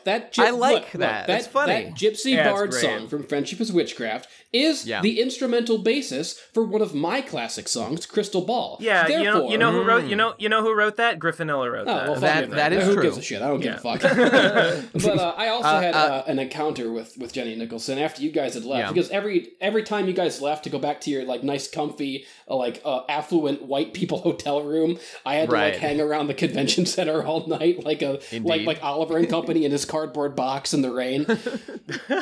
Listen, it's hard being an affluent white person. That bed was so soft. It had such terrible lumbar support that this is genuinely. I was in pain the entire convention because the bed was too soft and it made my back hurt, and I can't fucking handle the soft bed. It's awful. It honestly like kind of ruined like the first 2 days for me. Yeah, it sucked that bad. I had this was when I had my fucking depressive episodes, like sit on the floor with my head in my hands, like, oh god, in your comfy hotel. That sucks. Having your pillow fights.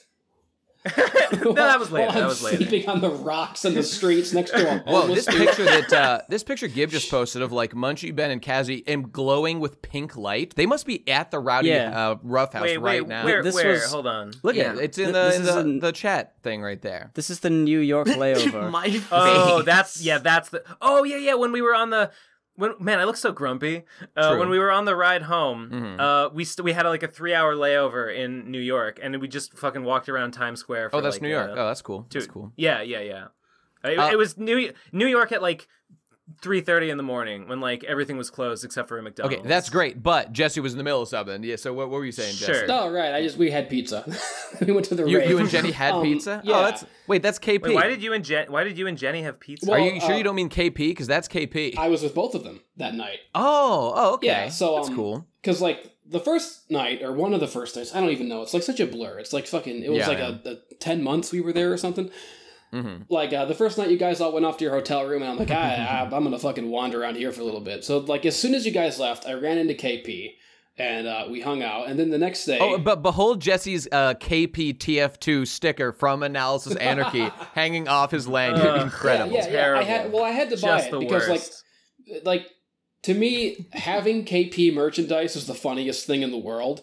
Because like her stuff is so like skewed towards young people, like little kids. Yeah. Like I've never made it through a KP video ever, and you know like I like for the longest time I didn't get it. And like one of the first BRONICONs is when I actually hung out with her for the first time, and I saw like all of her fans come up, and all the fans coming up to her were like actual little girls. So I was like, okay, they're not an impressive bunch. Yeah. So I'm like, okay, I get it. I get what you're.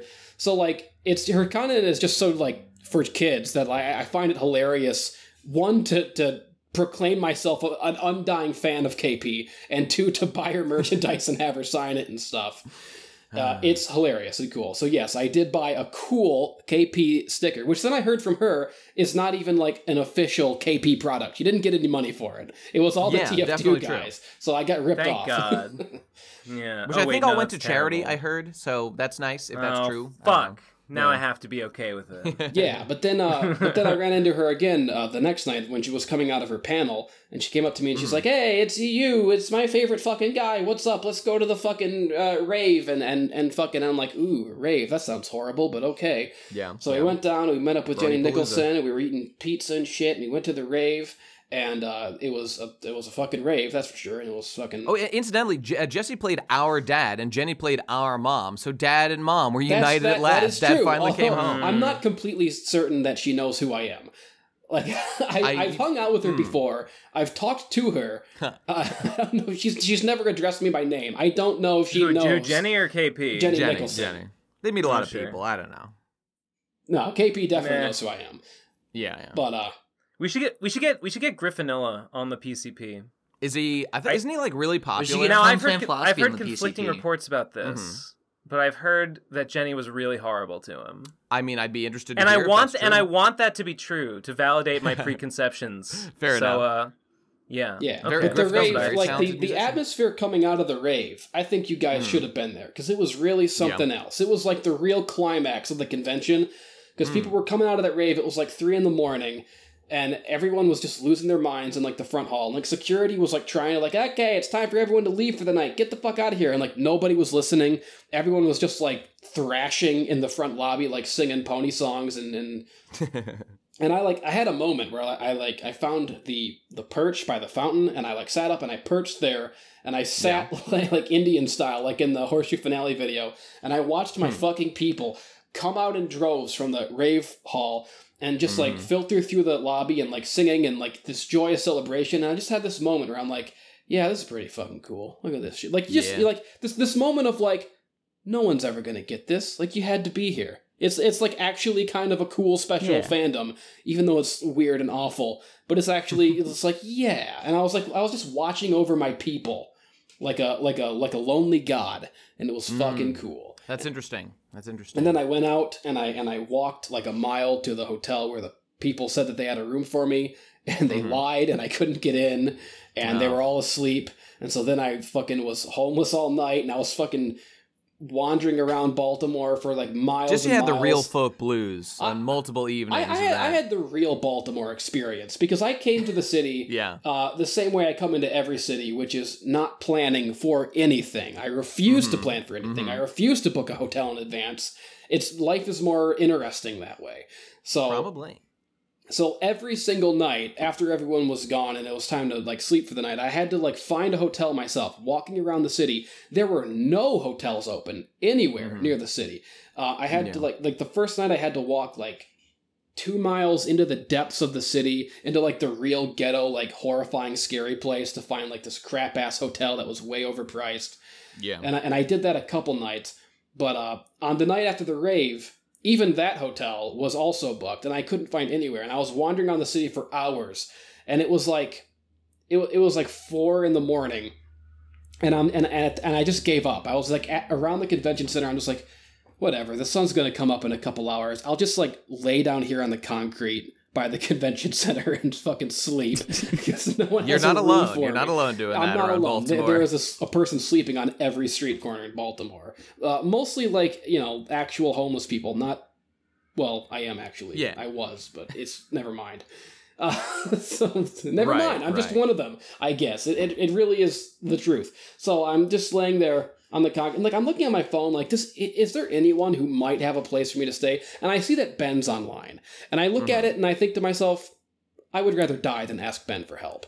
So I put my phone. Good thinking. Right choice. So I get comfortable there on the concrete, and then one noble superhero from my Patreon Discord, which everyone can get in for $5 on my Patreon. There's my plug. And so this fucking hero from my Patreon Discord came by the name of Tabby Nickel, and he's like, oh yeah, I have a room. Because there was like a group of people from my Discord who had gotten a hotel room, but the guy who paid for it, Bryce, could not make it to the convention. He had plane trouble, and he was really bummed out about it, and it sucked. Yeah, that sucks.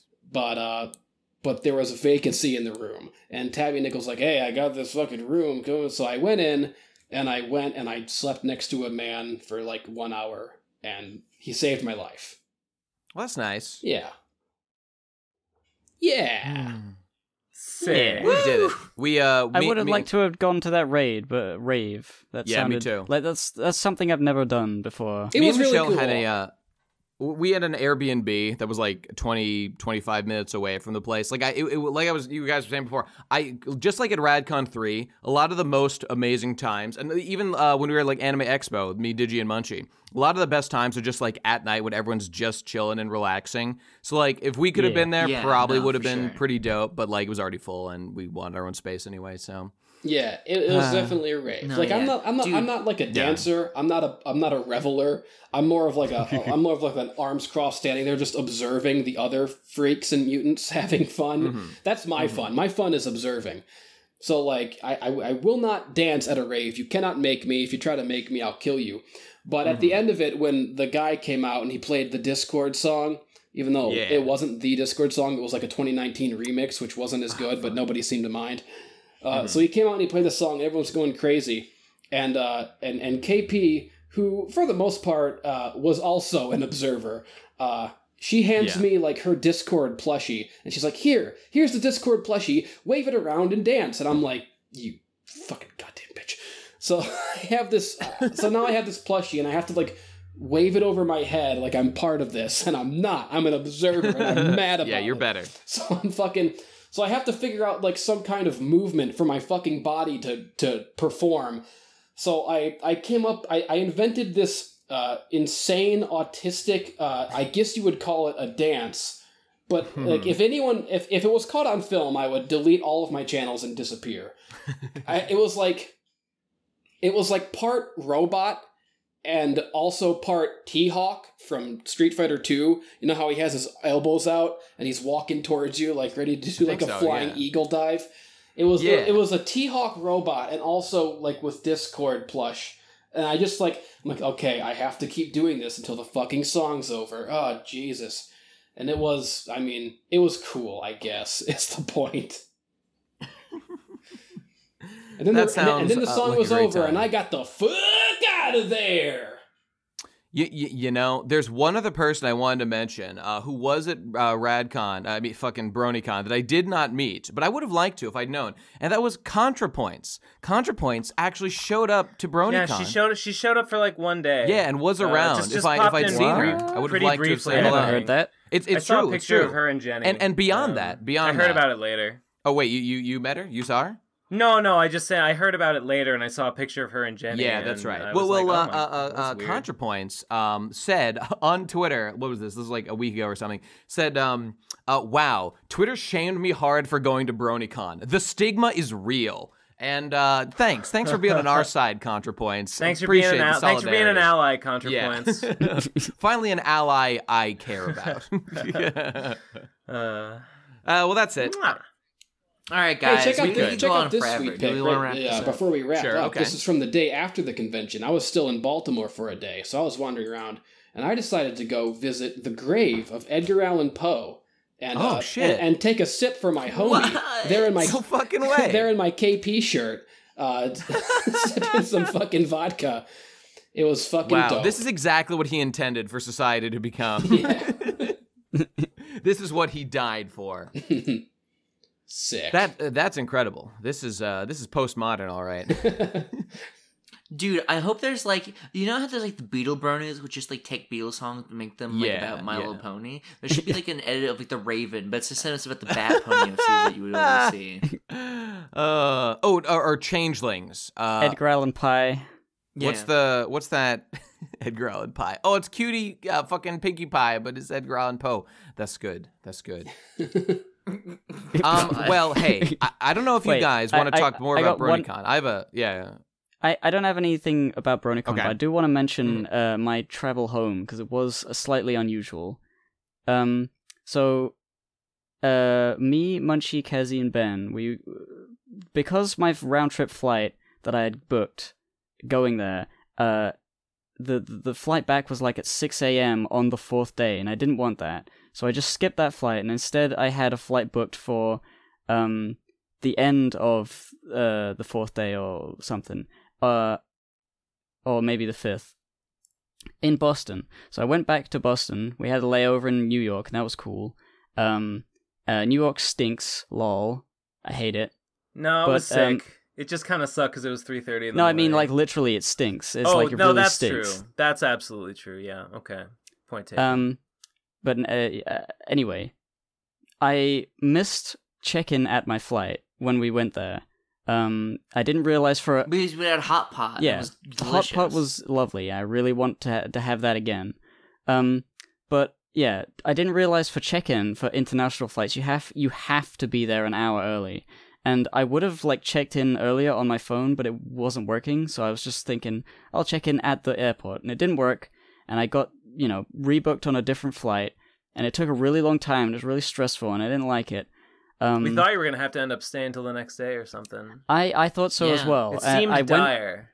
Yeah, they gave me a flight, and it was in 3 hours after when I was supposed to leave.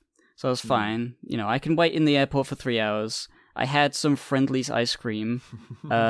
It was okay. Nice. It was just you gotten forbidden chocolate. That's Dude, did you get the Green Goblin or did you get the fucking clown I didn't head? know what to get. I just got some chocolate ice cream. I don't know. All right. Basic Friendly's experience. Nah. That's not very friendly. That's not very friendly of me. Love you, dude. Yeah, so I was waiting in the. I got to my gate. On the TV, there's a TV there, and it's showing like the number of people who haven't like properly checked in, and because they rebooked my flight, I had like a special boarding pass, but it wasn't I wasn't technically on the flight. Like it said a seat like request on the piece of paper. So I went up to the lady and said, "What does this mean?" And she says, "Oh, you're not on the flight yet. Once everyone's boarded, then we'll see if there's space." I'm like, "Oh, this is gonna be like a really stressful wait, and then I'm gonna be told fuck you, and I'm gonna have to call Munchie and like mess up his plans, his and Kazi's plans for like flying the next day or whatever. Or I guess I could have stayed with Ben, but I don't know. Anyway, yeah, I was there, like just watching the long line of people enter the plane. There was like 3 people left. My name was still on this TV as like on standby, and the number of names that hadn't been checked in, they were like passenger names, they were being like checked off as the people walked in, and they had the number of seats. Bro, you should have been like, "Do you know who I am? I'm Give and Take, MLP famous. Give me a seat, goddammit." Lauren Faust loves me. I have a video with like 100,000 views. Yeah, thanks. not bad. About fapping to horses. I don't know if it was that one. Anyway. Okay. My bad. They had the number of seats on the plane. They had 168, and it was filling up, and it got to 166. Oh, shit. And I was like, what do I do? Like, I don't know. I'm just sort of like pathetically standing there, like being sad and a cold sweat. Yeah. And the lady, she was not impressed by the fact that I had like a seat request. I think she's just like, fuck this guy, missed check-in or whatever. But finally she says, "You can go in." I go in, and I have seat 6A, which is a very like low number. Seems good. I walk into the plane, and I'm in like the beginning of the plane. I'm in the part where it's like the first class, business class seats, where you have lots of leg room with a fancy chair and a TV, and I sit down at 6A, and I'm like, "Whoa." I'm like, "Whoa." Ooh. And I'm in business class. It was really strange, something I'd never experienced before. I got to see all the things. I was frantically doing like an awful like Casey Neistat review of everything. Those. I barely filmed anything. I was just too excited. But was the experience? Does anyone know how much more business class is? Like, my big question is it worth it? Like, should I just buy them from now on? Well, all right. For me, yeah. I mean, it was just comfortable. It's just like everything that sucks about being on a plane, i.e., you can't go to sleep and you can't lie down. That's solved. So instantly, it's great. Also, the service is a lot better. Yeah. They don't like look at you funny if you don't know what to say, like they do in the regular plane. Yeah. They're very calm and nice, and they give you complimentary orange juice for takeoff. I'm like, what if this spills? What am I supposed to do? I gotta chug it. Yeah, they like champagne or orange juice, like orange juice, I guess. I don't want to get drunk. What's that thing? Orange juice and champagne in the morning? Mimosa. Mimosa, that's the one. Yeah. Yeah, so I had like a steak dinner. Before that, I had like a soup. What? Yeah, I saw that. I'm retarded now. Why did you make me stupid? What is what? I do not know. And there's like a button on the chair thing. There's like a Egyptian hieroglyph with buttons on it. And with arrows. It was like the stripper button. I didn't know what I did, and I pressed it, and I was just covered in beautiful naked women. It was really like, the strange. blowjob. I didn't even really see that. Oh, were you on the shit, Jeffrey I missed Epstein? that button. Were you on the Jeffrey Epstein flight, dude? Oh, I hope so. Yes. Fuck yeah. That flight has a Dude, sharp were you down an return Indonesian at the end flight and a of crash. 337 and you got lost in the middle of the Pacific Ocean? Just like Jeffrey Epstein is right now. It was a body double. He's a billionaire. You can afford that.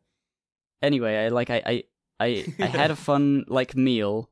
I watched Nancy Drew again because I just felt like it. Yeah, you watched it again because I like that movie. And then I started to watch another one like about this teen singer, but then I was like, you know what? I'm tired. Let's get my face mask and my earplugs from this complimentary toiletries suit, little case. Damn. I pressed the button to go into sleep mode on my chair, and it turned into a bed. And I had a duvet and a pillow, and I just went asleep.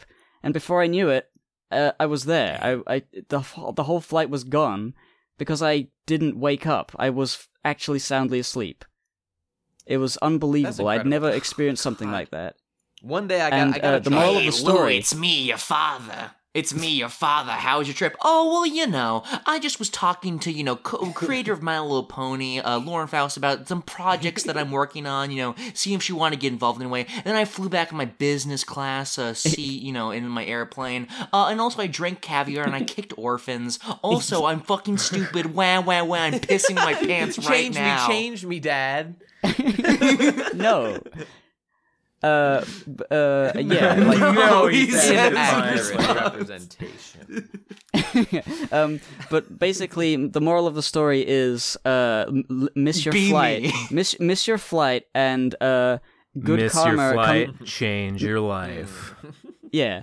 And like I think because I was so positive, that was good karma. That was like I believe in karma now only when it suits me. Oh my god, who had the worst karma at the entire fucking time? Can we talk about how Ben was just so unbelievably mean to that one waiter when we were getting the flatbread? No, and you're wrong. Oh no, you're they all accidentally wrong. charged me full price. He would have lowered it, Ben. You just have to remain calm and ask politely. Okay, I talked to maybe it wasn't the same waiter. That place like overcharged like everyone. I was not the only person that they I honestly think they were doing it on purpose and just like not applying the discount. Okay.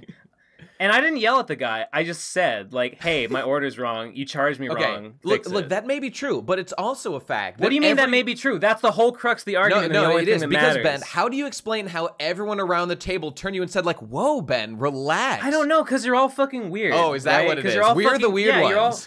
You're all fucking weird losers that think that it's strange to complain to the waiter when they charge you the wrong amount for your meal. It's not the facts are you could, in a polite, reasonable, calm way, say the exact same thing and get the problem solved without being mad at the waiter who probably didn't do anything wrong. It was just funny because there was no build up to the rage. It was immediate. There was, you guys are, okay, it's kind of funny, it's a meme, but you guys are overstating it. There was not rage, I just, said it. I didn't yell, I just said. It was very funny. Hey, though. you got my order wrong, fix it. You did kind of, slam the paper down at the end and cross your arms at the guy and look at him pointedly. Yeah, I guess. Okay. I wasn't yelling at him. You weren't yelling, but there was vim and vigor in the vocal tone. Yeah, I was I was annoyed. I was annoyed that they didn't charge me right. You did kind of flip. Talking to the other. You kind of flipped the table over and punched a dishwasher on the way out. Yeah, I guess, but.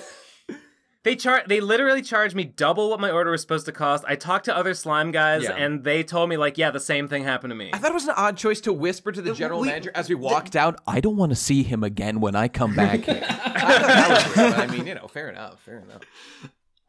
Ben, we just need to address your bizarre burning hatred for waitstaff in general. Like that class of people. Look, waitstaff, you just hate them all categorically. I was extra annoyed because the meal that I had ordered was shit. It was a terrible order. Okay. I mean, sure. And I was pissed about that. Fair enough. Dude, over on the me and Jesse side of the table, things were great. We were eating disgusting slop and hair, like whiskers from walruses. Yeah.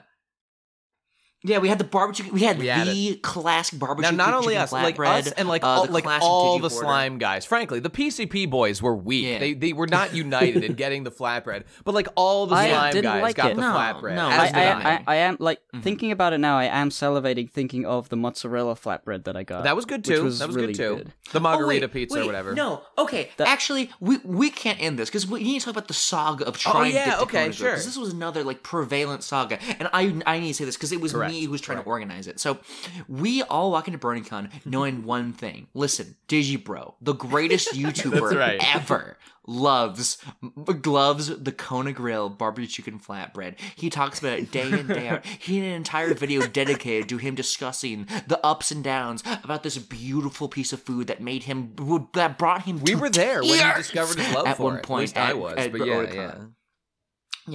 Yeah. So it's a magical, like almost holy, like almost like ambrosia, like a modern day representation of ambrosia given pizza form at Kona Grill. And we knew we had to go there. By the way, just the backdrop of this, Kona Grills are closing. Like the company is bankrupt, and they're like mass closing just stores. like BROBNICON. So it's a miracle that this one was still opening.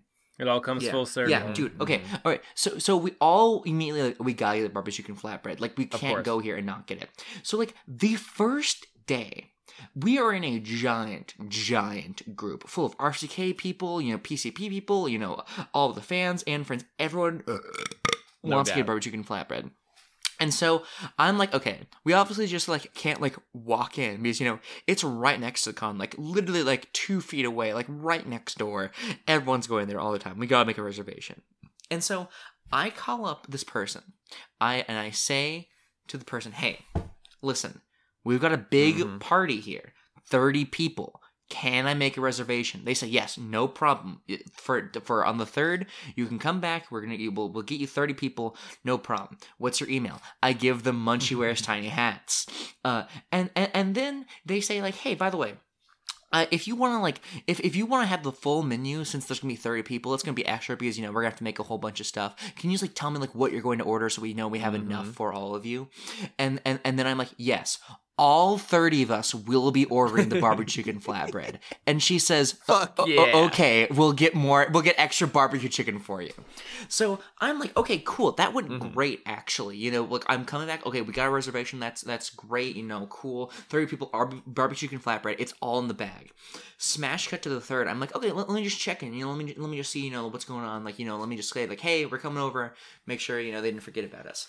We call, the manager is put on the phone. Can't speak English, has a very, very, very thick accent, which I can't even understand what they're saying really. And so I'm like, hey, reservation for 30 tonight. And they're like, no. You made a reservation request. You made a request for a reservation. You didn't actually make the reservation. And so we're going to need to get $15 from every single person involved in order to make a reservation. Otherwise, we can't help you. We can't even get you a table. I was like, can we just get a smaller group? And no. You just have to completely. That's $450 for the layman, by the way. Doing that quick maths. Yeah. Insanity. Yeah. Literal insanity. And so I'm just dejected because that was the whole point. We were talking about all the time, barbecue chicken flatbread. That's the thing we're gonna do. We're gonna get this. We're gonna make this happen, bro. And then I made the reservation. Everything was fine, and I just wanted to check in just to say hi. And they said no, everything's ruined, and we're gonna gouge you for fucking me. We're gonna fucking extort you for this barbecue chicken flatbread. You want to cry? You want to follow in your father DigiBro's footsteps? You want to eat barbecue chicken flatbread? Give us money. Suck our fucking cock right goddamn now. And I wouldn't do it because I'm just not gay enough.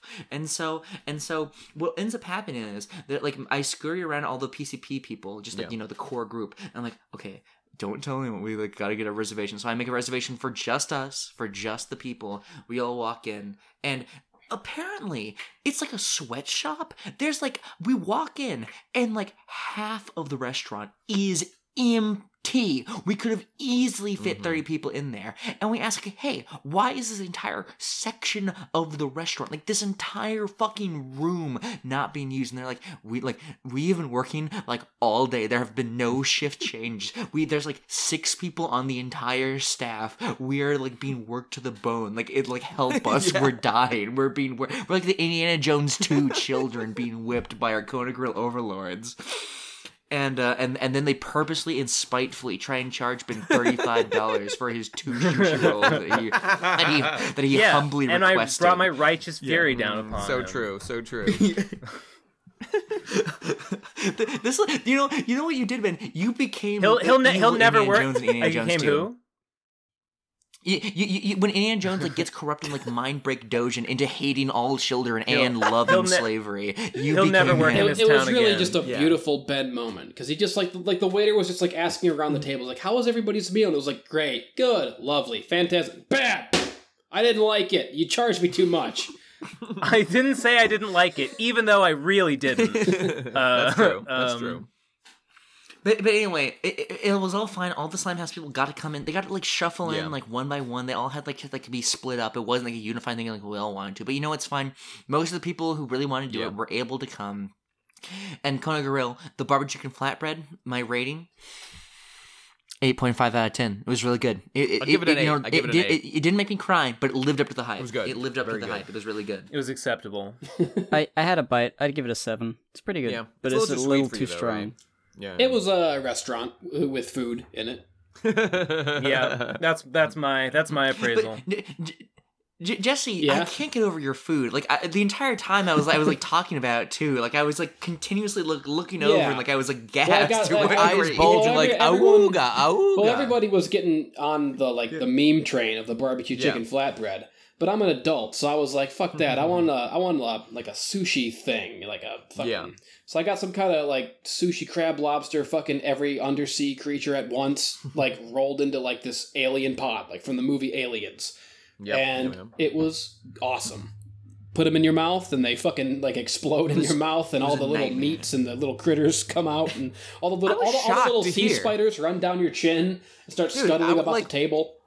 When fucking Munchie said he's never had sushi, I was like, what? Nani? Fuck? That is honestly shocking. That's crazy, dog. And you're from California. Cuck Sushi Central, as I understand it. Well, that is of course true. I mean, in what sense? I'm not going to go to a Japanese restaurant. What about you get both. Just try it once. It's good. I'm telling you, it's good shit. I don't doubt my name is Ben, and please refer to me as such from now on. Thank you. Question me ever. Okay, people confused us. People confused us all the time. People like referred to me as I got called Ben multiple times. Ben. Yeah, same. I don't know what the fucking problem one time. is. Okay, I'm dressed. I think I'm. I don't remember. I think I was like Slime Corp Nate or whatever. So whatever. It's me. I'm wearing Kamina glasses, part of the N8 suit or whatever. So like, okay, pretty recognizable. I'm standing next to Michelle, dressed as Phantom Horn. Oh, no, I was Keg. So whatever. I have my Keg glass on and my normal purple glasses. Michelle's next to me as Phantom Horn. Someone walks by, points to Michelle as Phantom Horn, says, hey, it's Ben Saint, and then keeps going and doesn't even acknowledge my presence. First of all, I'm Keg standard. If you recognize Phantom, if you know Phantom Horn, you should know probably... And I'm me, and this is Michelle, not actually Ben. I could understand someone knowing who Phantom Horn is and not knowing Keg standard. Sure. But if you know that Phantom Horn is Ben Saint, then you must know. The implications are mind-boggling here. Although, the possibility exists. Do you remember? Do you remember that girl who was talking to Michelle? Like she came up to Michelle and asked her about her Phantom Horn cosplay. And was talking about he was in. She knew that he was in the first episode of Analysis Anarchy. Yes, right. And stuff. And she's asking who was that guy? Yeah, I don't know anything. And I'm standing right there, just kind of looking between the two, and should I say something? And finally, I did. Finally, I was like, oh yeah. That was me, by the way. Yeah, I was Phantom Horn. And she was just like, oh, okay. And just walked away. Didn't give a single shit. Incredible. A point of totally inconsequential curiosity for her. Indeed. I think I may have been, like, as Give and Take, recognized by more people, which is funny. Yeah, I think Probably. so. It feels like T-Bap was more popular at the time. T-Bap, I don't know. I felt like Phantom Horn was a pretty iconic, well-known design. I don't think Keg was very... I think Phantom Horn reached a bit... Yeah, beyond he had a little bit of reach beyond just people that watch T-Bap. Like some people heard about him. Yeah, it's great design. It's great design. Well, I mean, he was also in Analysis Anarchy. Oh yeah, that's true. I think even beyond that, people knew about. Oh yeah, that one OC with the toilet paper roll. Which, for the record, Keg Standard me was offered the role of Demo Man. I turned them down because I read the script. That is what happened. People forget this, but it's true. I deserve all the praise. Thank you very much. People don't forget. Just nobody cares. Yeah, you might be right. You might be right. Okay, so moving on from BROBNICON, I have one outside story of something that happened to me yesterday that I would love to tell everybody. It's a bit of a saga, but I think when it's done, you will agree. This might even rival BROBNICON in its sheer ferocity of energy. Okay, so Jesse, have you been to Kings Island before? You've probably been there, right? No. Where is it?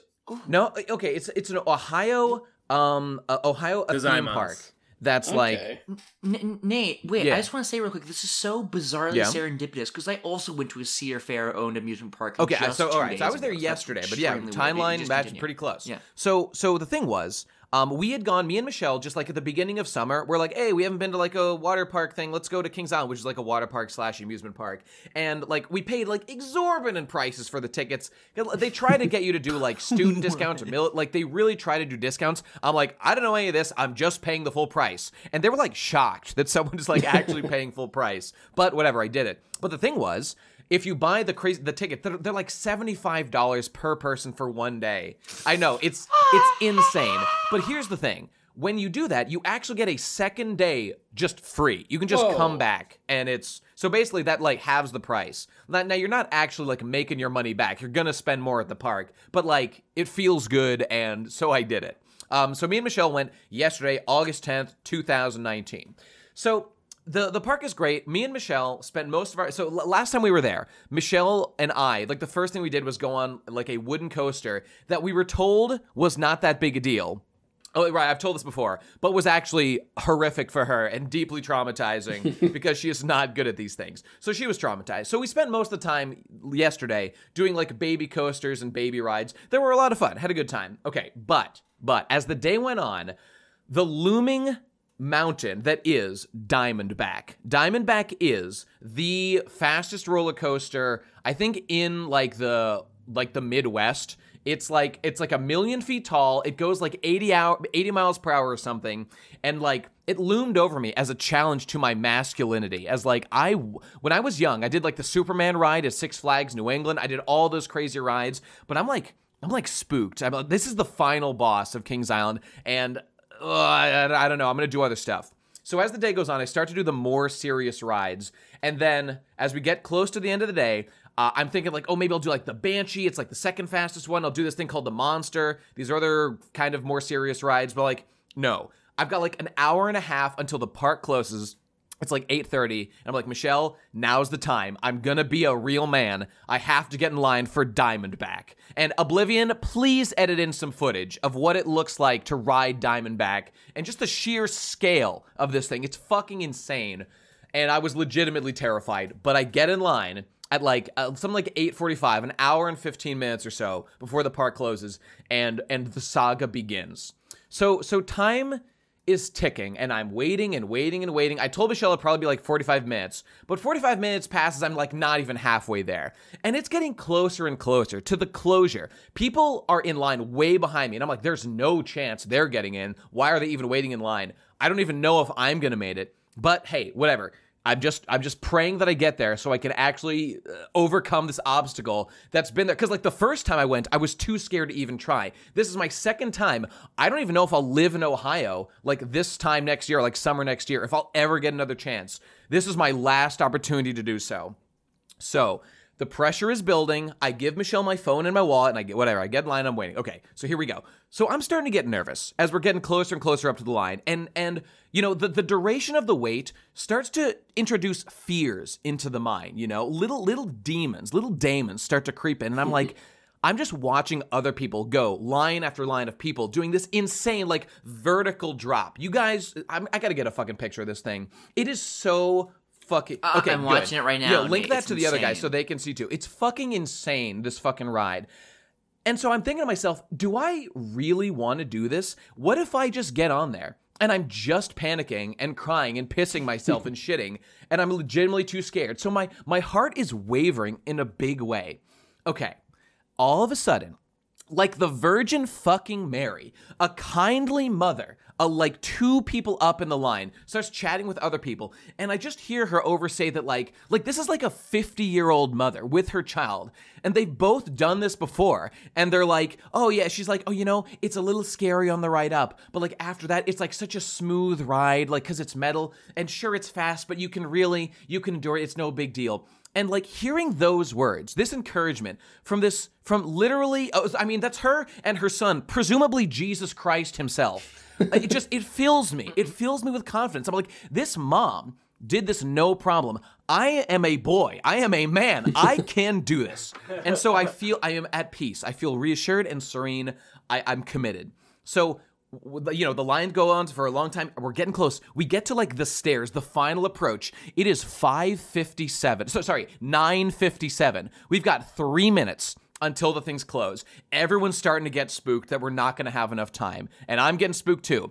And meanwhile, so of course, Ben, I'm sure you'll appreciate this. The fucking like gold speed pass people are just waltzing right by all of us waiting in line. Those capitalists. Did you know that 1% of the theme park visitors ride 99% of the rides? Oh, it's unconscionable. It's fucked up.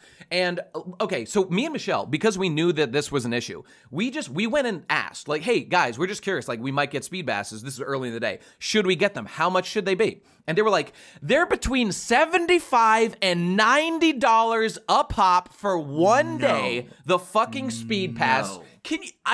My mind exploded into 1,000 pieces when I heard that. It was fucking insanity. So obviously we didn't fucking do it.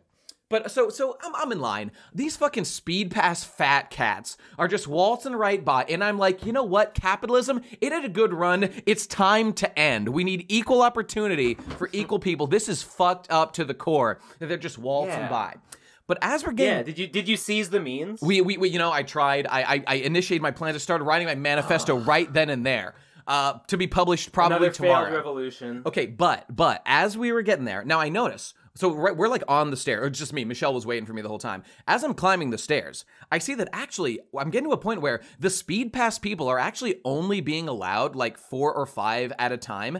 And actually the main line is actually going faster, even though there's a lot less speed people. Like sure, the speed people get on like faster overall, but they still have to wait until their line clears before they're allowed to go. And the general admission people like me, we're getting on, like, there's like, you know, like 20 of us getting on per ride, and it's making pretty good time. So, like I said, it was 9:57. The clock is ticking. We're going, but we're actually getting a pretty close, you know, we're getting pretty close to being in line.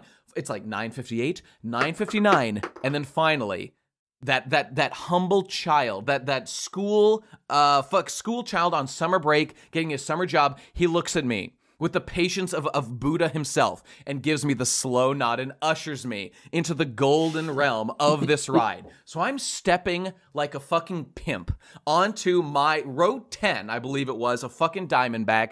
I'm next to some guy I don't know. We sit down, we're chattering, we're bantering. And as we're getting, it is pitch black. It is 10 p.m. You know, there were a couple that went after us, but this is among the very last rides that go on Diamondback. But that's not all. Because at 10 p.m. every night at Kings Island, a fireworks show begins. Oh my God. And right as we are sitting in the seats about to go, it is fucking stroke of 10, the fireworks begin to go off in the distance. Oh my and God. we're in awe. We're like, this is I cannot believe the timing on this. You're talking about the fucking gold saucer fucking That's exactly it. I had Tifa next to me. She was sucking my dick. I was squeezing those titties. It was an incredible experience.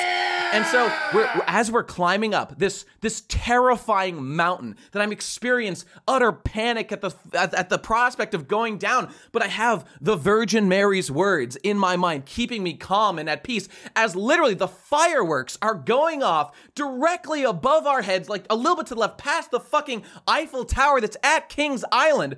We're filled with the spirit of America, and as we go over the peak towards the plummeting distance down below, I'm filled with the courage, and so I sing out. I know that it was due to only because capitalism. I didn't get a gold pass. It was the system works perfectly. It's operating as intended. I'm experiencing the fireworks. I'm experiencing the love of my people and my country. We were the most diverse group of people on the planet. We were all brothers in this enterprise. We go over the peak, and I literally, in real life, break out looking at the fucking fireworks, and the rocket's red glare, the bombs bursting in air, gave proof through the night that our flag was still there. The crowd, everyone on the right is cheering with me. They join in the song. This happens in real life. No. We're all singing the national fucking anthem. Hell we go crashing no down. Fucking way. We go over the first hill. We're singing our fucking hearts out. We're saluting the flag. Over the second hill. Okay, the thing about it's 10 p.m. There's no lights. We are in pure darkness. We're going down over the second hill. But we feel the spirit of George Washington filling our hearts as we're going down. It's darkness, but the fireworks the bombs bursting in air are illuminating the ground below, and we feel safe, and it fills us with the courage to handle it. And we're riding it out. We're going down, and we keep singing the song. Oh, say does that star-spangled banner yet wave? 80 miles an hour. Tears streaming from my eyes from the wind, or the land of the free and the home of the brave. We come to a stop. We ease into the final resting place, and I just shout to myself, "This one's for you, George Washington!" And they burst into applause. The guy next to me, Dennis or Derek, whoever he was, he's my new best friend. He turns to me and he says, "That was the most patriotic thing I've experienced as long as I can remember." A child in front of me turns around and says to me, quote, "Nice singing." It was the most heroic experience I've ever had. We're cruising in. I'm getting off. I see Michelle waving to me, having experienced. She was thinking to herself, "Oh, I wonder if Nate's on that last one. I hope he makes it." I was in heaven with George Washington, with America. We saluted the flag. We joined in brotherhood. I've never felt more at one with my people of America as I did that day. Thank you, capitalism. Thank you, George Washington. And thank you, America. God bless us, everyone. And scene. Woo! And that's the story of me. I made it. I made it onto Diamondback, and I love America more than I ever have before. Take that, Karl Marx. That's a real story. That's a real story. That was beautiful, Nate. I'm crying right now. I thought that was peak Nate. I fucking shredded my throat on that ride and now. And maybe it's time for those voicemails. What do you say? Let's go on a high note. Let's do it. I got the one right here. Oh, by the way, about the Diamondback thing, the thing was, I kind of feel a little bit guilty. Like, I didn't fully experience all the terror. I think I almost had like an unfair buff of patriotism and courage, because I don't remember the ride that well. I kind of blacked out with love of my country. Everyone knows courage is cheating. I kind of agree. Okay. That said, let's go to the fucking voicemails here. Let me hit play. This one is from Saying Goodbye to a Goat. Okay, go. So Quentin Tarantino's new movie came out. It's pretty dope. In the past, Tarantino has famously said that he would retire after he directs 10 films. And since he considers Kill Bill Volumes 1 and 2 to be one film. That makes this his 9th movie, meaning he has one more and will then retire. As artists, how do you feel about this approach to art, setting a limit for yourself so that your career doesn't dwindle on and you lose your creative spark or ability later in life? You think it's a good idea? You think it's bullshit? I think it's bullshit. I mean, I think it's bullshit. Yeah, it's a weird idea. Yeah. If you have like a good idea that you want to make later, why would you be like, oh, but I made 10 already, I can't do it? It's one thing if it's he's not going to stick to it. Come on. Yeah, I don't think that's likely. If it were like, oh, I've made 10 movies and now I'm burnt out and I feel shitty and I don't want to make stuff, that would be fun. I'd understand that. But to say from the beginning, I only got 10 ideas and then after that, fuck it, who gives a shit? It's like, what the fuck are you talking about, man? On its face, it sounds like a preposterous idea, but let's give the idea its due, because I think it's kind of interesting. Jesse, I'm sure you remember, there's a famous Star Trek The Next Generation episode, where, and I think I've talked about it a bunch of times, where, like, there's this dude who's, like, in charge of some important science thing or whatever, and, like, he meets Diana Troy's slut mother, who's dope, and, he hits his 60th birthday or something, and, like, his people come around and they're like, well, this is what we do on your 60th birthday. We literally celebrate your achievements and then you commit suicide because, like, this is the time limit we give our people to, like, achieve things in their life before we kill them. Like, they kill themselves. That's also what they do in the... they don't be a burden. Double that other movie? The new spooky movie Midsummer is also that. Oh, is it about that too? Yeah, dude. Oh, did you see Midsummer's, Jesse? Did you see should I see it? Should I see that? Dude, it was fucking helly. It was fucking dope. It was fucking scary, spooky bullshit, baby. Dude, yeah. Dude, I love that it's a horror movie. Dude, every single day flowers I wake and sunshine the whole time. Yeah. That's dope. Yeah.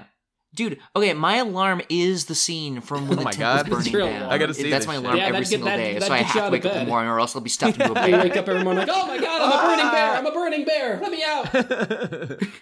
Well, okay. So obviously, I'm not actually in favor of that idea, but, like, the idea is, I mean, I'm sure Quentin thinks that in a couple of ways.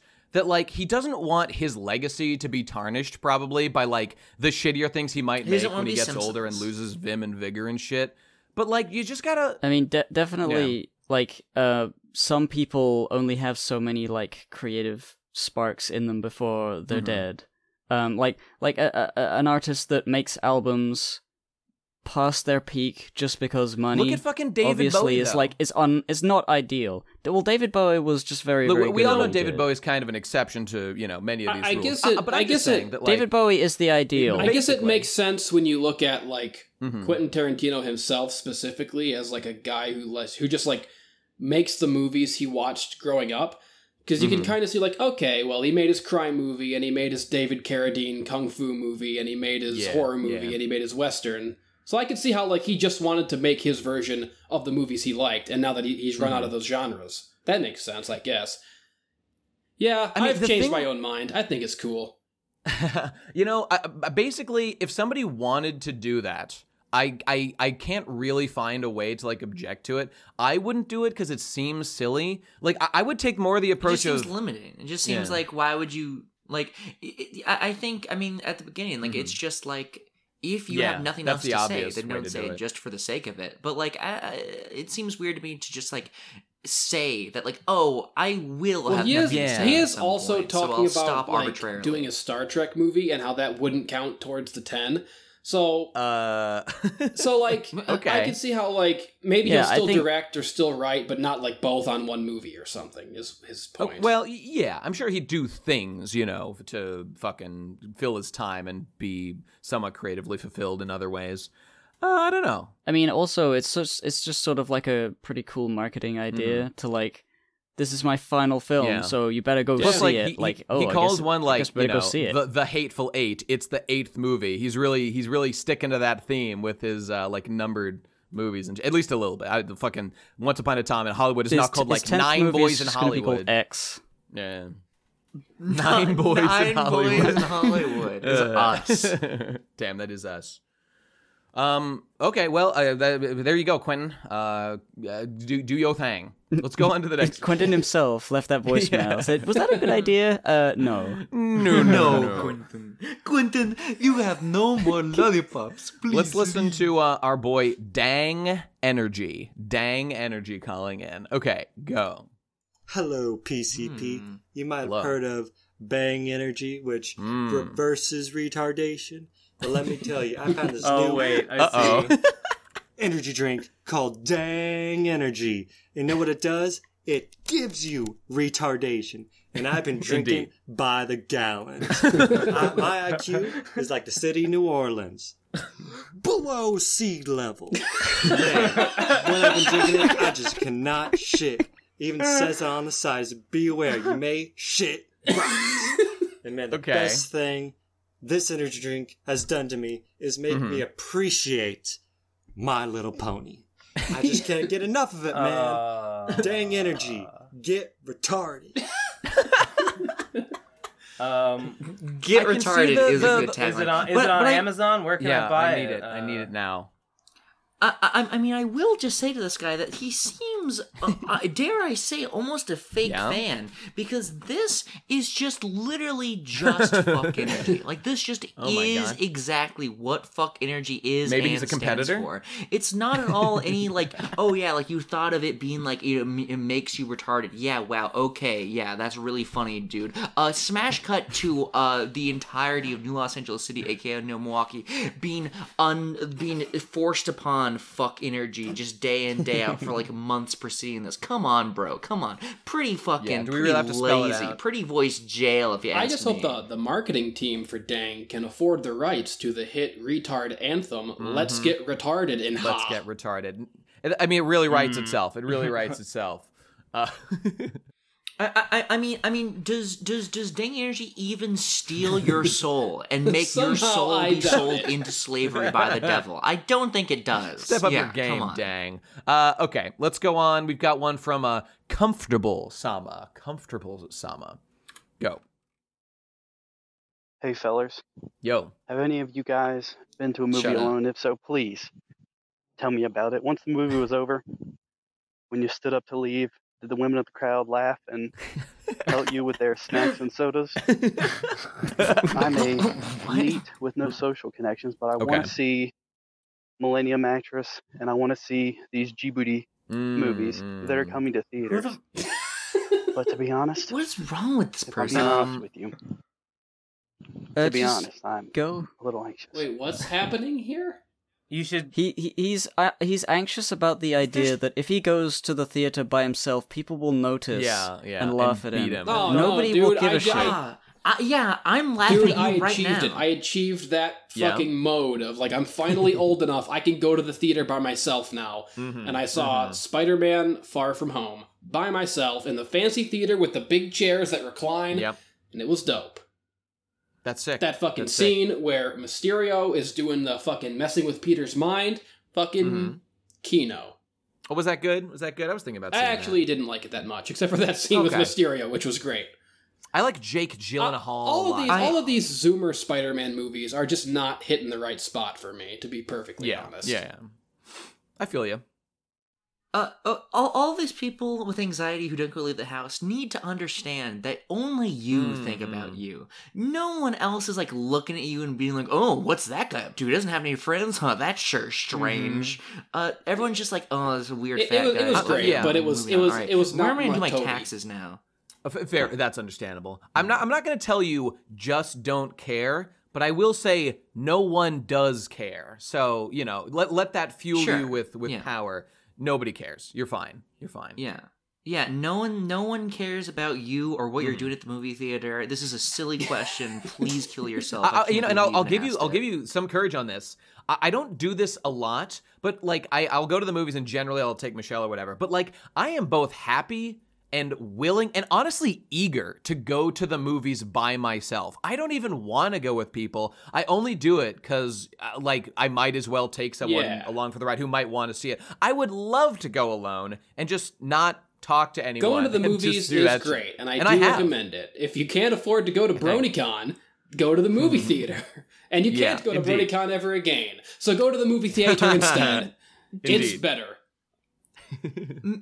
Midsommar was so dope. good, dude. I think about that scene when Christian is high off his ass, and then this dude like writes in his face, and he says, "Why would you do that?" I think about that every single day because it happens to me. Did you see the previous one by the director, Hereditary?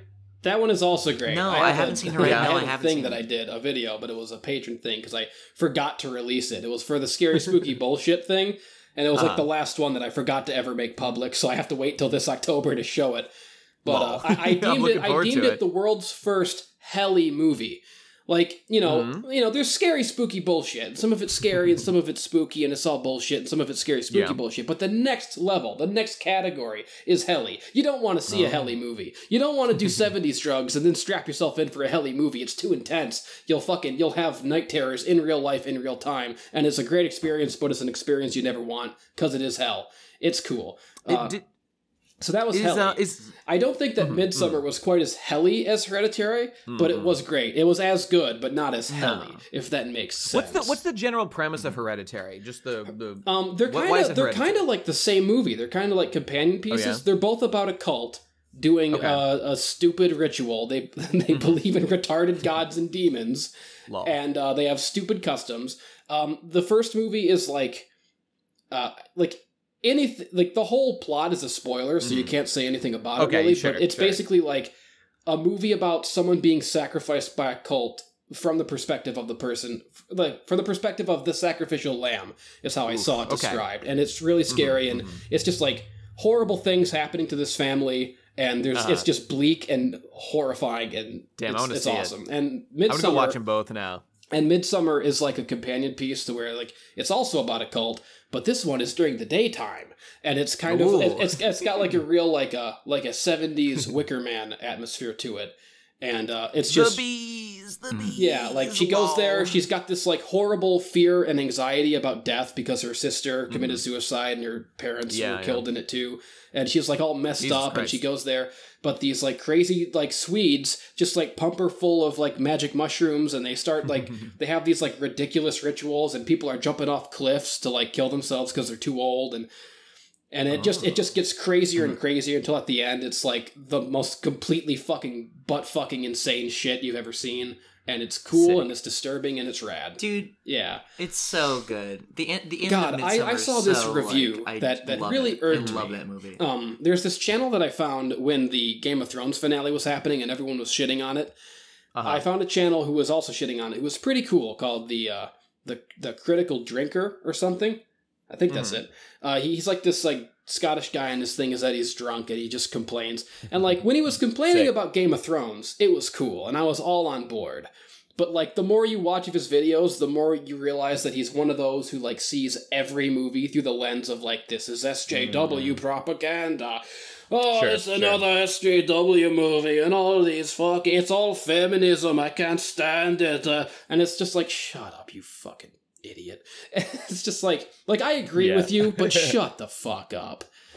It always makes me sad when I hear people like that who might not do something like, say, enjoy the awesome, wonderful experience that was watching Steven Universe. It was his Midsommar review that was really irking me, because he just he only saw it through the lens of like, and of course the main character who's a female is right about everything, and her boyfriend has to of course be a stupid asshole because he's a man, and it's like, oh my, that's not the point of the movie. And he's like he was like, and the part at the beginning where the parents die and the sister dies ultimately had no impact on the story or the themes. And it's like, are you fucking retarded? Oh my God, did he actually say that? What the fuck? That it gave her like this anxiety about death. The movie is about death. It's not about feminism. You're just choosing to see it through these fucking insane anti-SJW culture warrior goggles, and you're missing the whole fucking point of it.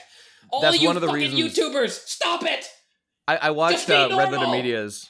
I watched Red Letter Media's review of this, and that's one of the reasons I like them so much. I feel so confident that they are not political, and it's like, fantastic, great. Just tell me what happened. Is it good? Great. That's what I want to know. Okay, well, sick. Let's move on to our next fucking voicemail. This is from Lol Pussies Put Here Eating with Spoons. Uh-oh. I don't like that. Go. If you get ice cream in cups and not cones, I don't like this. You're literally pussy, bro. I don't like this. Liked for the burp in the middle. Wait. What? Okay. I agree. Let's play it again. Let's play that again. I'll turn up. No. Oh, you heard it. Okay, never mind. I think he's just saying if you don't use a cone, you're a pussy. That's true. Hard agree. It's the wrong way to do it. It's the coward's way out. I don't want to see that person in here again. Voice jail? But you know what? He doesn't deserve it. But yeah, voice jail. Right, Ben, let's just slam him. Let's just slam him. He doesn't deserve it, but let's do it anyway. One and done, buddy. Lol pussies put here eating with spoons. There you go. Straight to jail. Let me post that. Okay. Yes. Oh my god. Let us get more liberal with our ban hammer and our jail key. We'll throw the whole world. This is what Robespierre felt like. He was like, oh yeah, we'll kill the king. Oh, I can just kill anyone now. They just went around doing it. It's great. Okay, we got one from, let me see, this is idea man/woman or creator man/woman. Okay, go. Hey PCP, so Sup? With a unique group like yours, I'm wondering, you guys as creators, do you guys have more trouble with coming up with an idea for something, or do you guys have more trouble actually doing the work of the creating? Definitely doing the work. Because definitely some doing of the you, work. not to name any names, doing the work. seem to be lacking in the making things department. Shut up, dude. The answer is I have a huge backlist of projects, so yes, obviously. Look, my problem right now is it's hard to make weekly videos and still carve out time, but I'm fixing it, goddammit. Give me time. It's been 1 month. Give me a break. I'm easing into a new job. Yeah. Fuck you. My thing is that like the ideas come easy and they never end, and it's like so. My problem, you build up a massive backlog of stuff, and it becomes overwhelming to even start on anything. Like I'll have an idea, and I'll just be like, well, I better just forget about that because like I have other ones, and like gotta do those. That hurts me so much. Fuck it. And I don't have like writer's block ever so much as I have like the block of like, oh my god, what's the point? I don't want people paying attention to me. I don't want to fucking upload a video. I fucking hate all of this so much. Like I feel like that 99% of every day. So that's my thing. Like I have the ideas, I just don't want to be really seen. Easy. I like really enjoy like working and like actually just like making something happen, but I hate like having to come up with ideas for like what to do. I hate having the initial just like, oh god, okay, so what's gonna happen like here? Like what's gonna happen at this aspect? I don't know. But like once I have like know what I'm doing, then it's like really like fun. Well, that's cool that's the work. That's doing the work. Like having the idea is one thing. That's like actually fleshing it out and like figuring out the details is part of the work. Even that is like right now I'm drawing comics, and it's like, yes, I came up with the idea, I know exactly what's going to happen, but like the literal like panel layout and the smaller things, like I don't have that in my head. I have some panels that are like the big ones, but like getting to from all of the stuff, getting to doing all of the smaller parts, they're still creative, but there is like a lot of work in there. Yeah. And it's like, I'd rather just be doing the end. I'd rather be doing the cool bit. I feel you on that. But like, I say this, I know I've said this before, but like, honestly, the place I am that is the happiest, that unfortunately, tragically, I'm not really in right now, the place I'm happiest is when I'm working on a project that I think, that I at least initially think was good. And I'm, was excited to be working on it. I just love being trapped in basically the prison of working on that project and not having to worry about other things. Like that's like when I'm working on like a big Smash video, when I was like, that's why like my 6-month periods of like making those big videos, the best anime evers or whatever, I love being there because like every day I know exactly what I have to do next. I know the purpose I have. It's honestly freeing to have that kind of restriction on what I can do. It makes me not have to worry when you about get like on every... when you get on a roll, even the working part can be the fun part. It's just like the general. Yeah, totally. It's just for me the general anxiety of uploading a fucking thing. And it just like increases every year, and it never gets any less. So now it's like everything is you're second guessing everything. Like, oh my god, someone's gonna take this out of context, and someone's gonna weaponize this against me, and someone's gonna fucking not get this joke, and someone's gonna take this too seriously. And it's like, what's the point? Just make everything Patreon exclusive, which I do. Patreon.com/endlessjazz. Become a patron and give me money. It's cool. That's fair. That's fair. I feel that just to a degree. It feels so good to have like a clear, like very specific goal thing you're working on. Like right now, I'm working on Undertale like a sequel to the AR. Oh yeah, yeah. I'm working on Undertale 2. I'm making a sequel to like the ARG that I talked about previously on the PCP for more Endless War stuff, and it's just great. It's just great coming up with stuff and be like, oh, dude, I can do this, and it'll be really neat and epic. And then I write a bunch of stuff like, wow, I'm doing it, and it's great. It's a lot of fun. The thing that I like I said, I love being in that space. But the one thing that haunts me fairly frequently, it's not even that, like, I write down every good idea I have, basically. I write down and I have documents and I have, like, things relatively organized. So it's unlikely I'll, like, lose track of them. But specifically in that process, the thing is, there are periods where I get an idea and I'm really excited about it. And I know that if I worked on it right then and there, I could make something really cool. The problem is, even if I write down all my thoughts, if I get back to that project in like 6 months, it's just that fire oftentimes will go out. And then it's like, oh, like, even if I make this, like, am I even that excited about it? Like, it's the exact same ideas. I've simply lost the passion for it.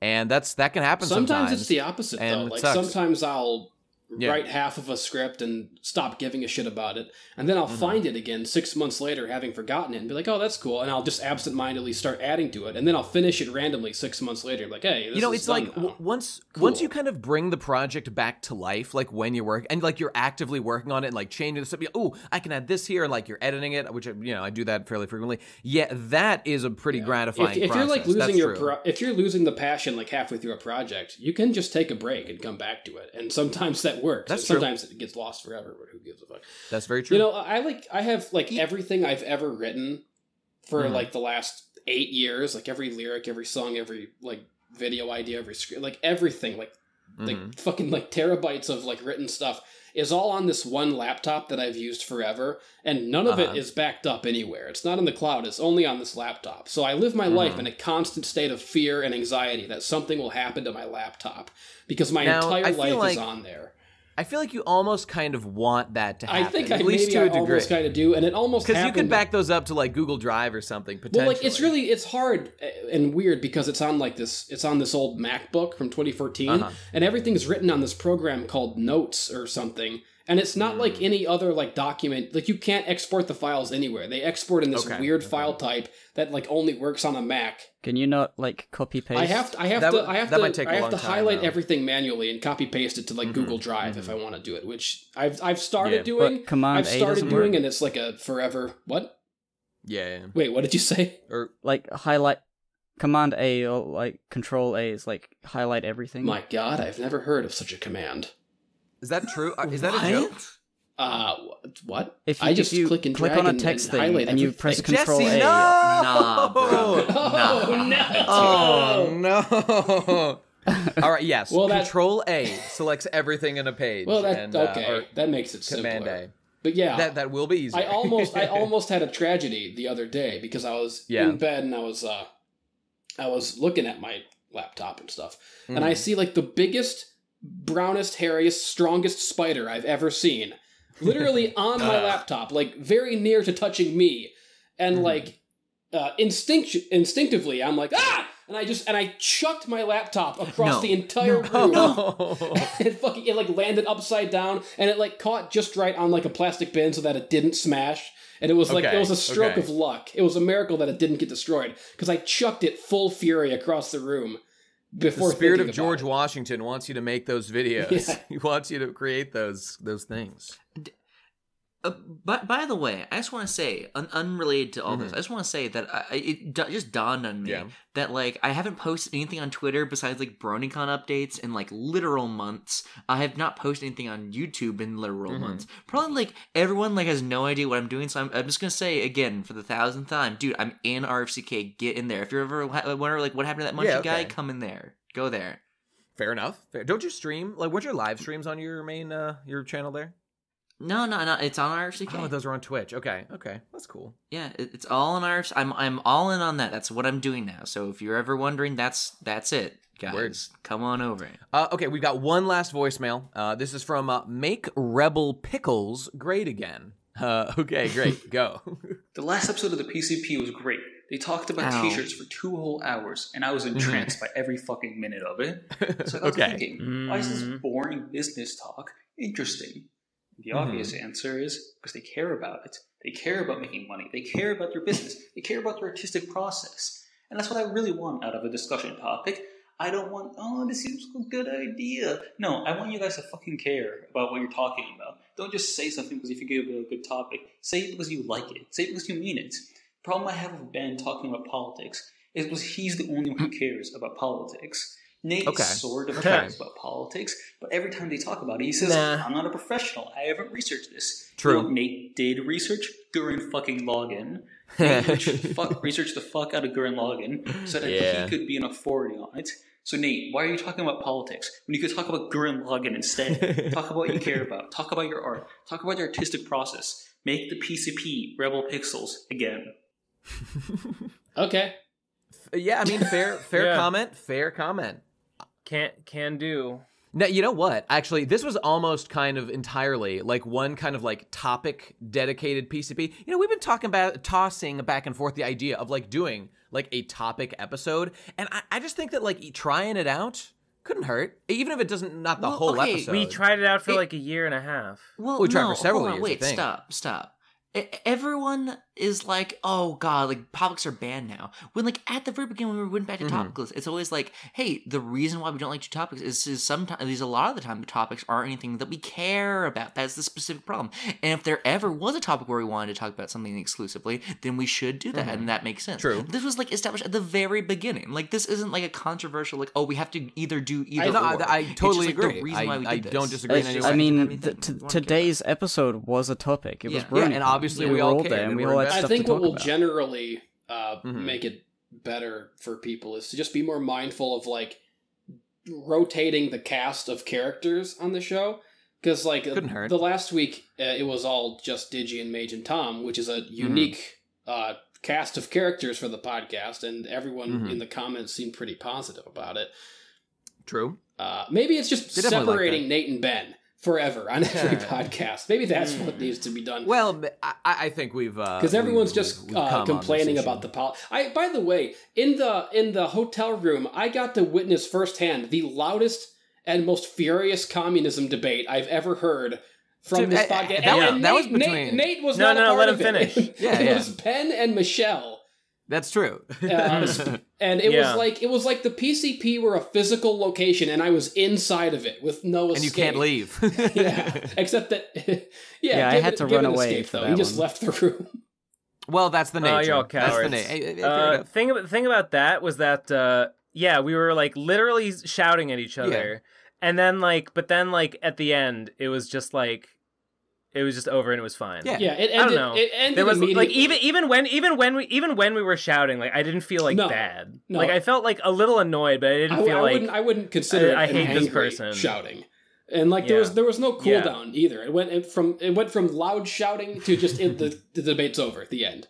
That's true. There was some form of conciliation that was real. Like they agreed that like something was bad or something, and then it was like, yeah, okay, we're good. It was like she if I remember, she was like, what are you gonna do? Just like storm rich people's houses and take their shit? And I was like, no, I just think we should tax them. And she was like, oh, okay, I agree with that. Yeah. And that was the end. That was like end of debate. Okay, good. You know, for the record, I just wonder about this sometimes. Sometimes no one's ever said this, but I always wonder if people think that in some way Michelle, who, you know, basically seems to agree with me on a lot of these things, like is like my agent or like acting on my behalf. But I just want to be clear, that's absolutely not true. I mean, sure, we talk about these things, but she's not like an indoctrinated Nate mind person. And we disagree on quite a bit. So I don't know. If anybody ever thought that, just want to be clear, that's not the case. Michelle's a fucking Nate head. Who cares? she's not the biggest Nate head around. Disgusting. The worst. I giggle with glee, laying back in my soft bed, thinking about how I've slurdified Nate head, about how it's like the worst thing that a human being can You did achieve be. slurring It's the so term great. Nate head. That's true. Possibly because I didn't push back against it at all. And also invented the term. That's true. Yeah. That's true. Rest in peace, Nate Heads. That's going to do it for another episode of the Procrastinators podcast. The party's just Is that the end? Yeah, that's it. That's the last one. Oh, thank God. We did it. How long was this one? This is, what are we at? 2.5 hours. Yeah, this is good. This is a meaty one. Patreon.com. Radcon 4 today. I'll see you guys at the airport. That's next on the agenda for sure. We didn't even get to talk about how I destroyed my basement floor. Do you want to talk about that real quick? Save it for next time, or I'd be happy to hear. I feel like you want to talk about that next time, Munchie? Yeah. Talk about an RFCK. Let's talk about an RFCK. I'll talk about it. Just fucking go. Fair enough. Follow us on RFCK. RFCK is on YouTube now. I've moved. Yeah. Well, I haven't. As of you hearing this, I moved all the streams. I'm uploading all the streams onto the Rowdy Fuckers Cop Killers YouTube channel. Because I know some people just won't go to Twitch. So if you're on YouTube and you want to see all that, there's like 40,000 hours of Rowdy Fuckers. Well, Cop now that Killers my boy stream. Ninja's not on Twitch, why would I deign to go there? It doesn't have the stamp of approval, so you know. He was sucking up all the traffic, so like it's got to go somewhere. And why would it go anywhere but Rowdy Fuckers? Are you guys going to stream there or just like re-upload the streams there? No, I was thinking about maybe we could do. It's possible to dual stream. It's possible to dual stream to Twitch and YouTube at the same time. Oh, that'd probably be good. I don't know exactly how to do it, but I know it's possible. Well, we can think about it later. Yeah, okay. Yeah, in any case, my body is all sore from yesterday, Ben. I'm still I'm writhing in pain right now. Why? Why are you sore? That's what I wanted. Oh, because Munchie came over and worked out yesterday. Oh, sick. Yeah. That's dope. Munchie and Kazzie's been coming over, and this time she brought Munchie, and we all fucking lifted. Nice. And I'll just, the floor of my basement is destroyed. As a result of this lifting exercise, or? Yes, that's right. How interesting. Turn to literal gravel. But, oh my God. That's a story for another the next time. RFCK. Yeah, there you go. Okay, patreon.com/theprocrastinators. $1, Patreon Lounge, $5. I believe all 29 of the bonus episodes I think we're up to now. So it's a fucking steal. They're pretty good. Fill your life with more podcasts. And that's it. Pledge more money. Gimmick Podcast, $5. At TP Crastinators on Twitter for updates. It's a good place to be. And I don't know. I think we retweeted. I don't know if we retweeted a bunch of BROBNICON stuff. I should, though. on the PCP Twitter. Anyway, that's it, everybody. See you next time. Have a good week. Wonderful time. And I like you. Bye. Yeah. Who's up?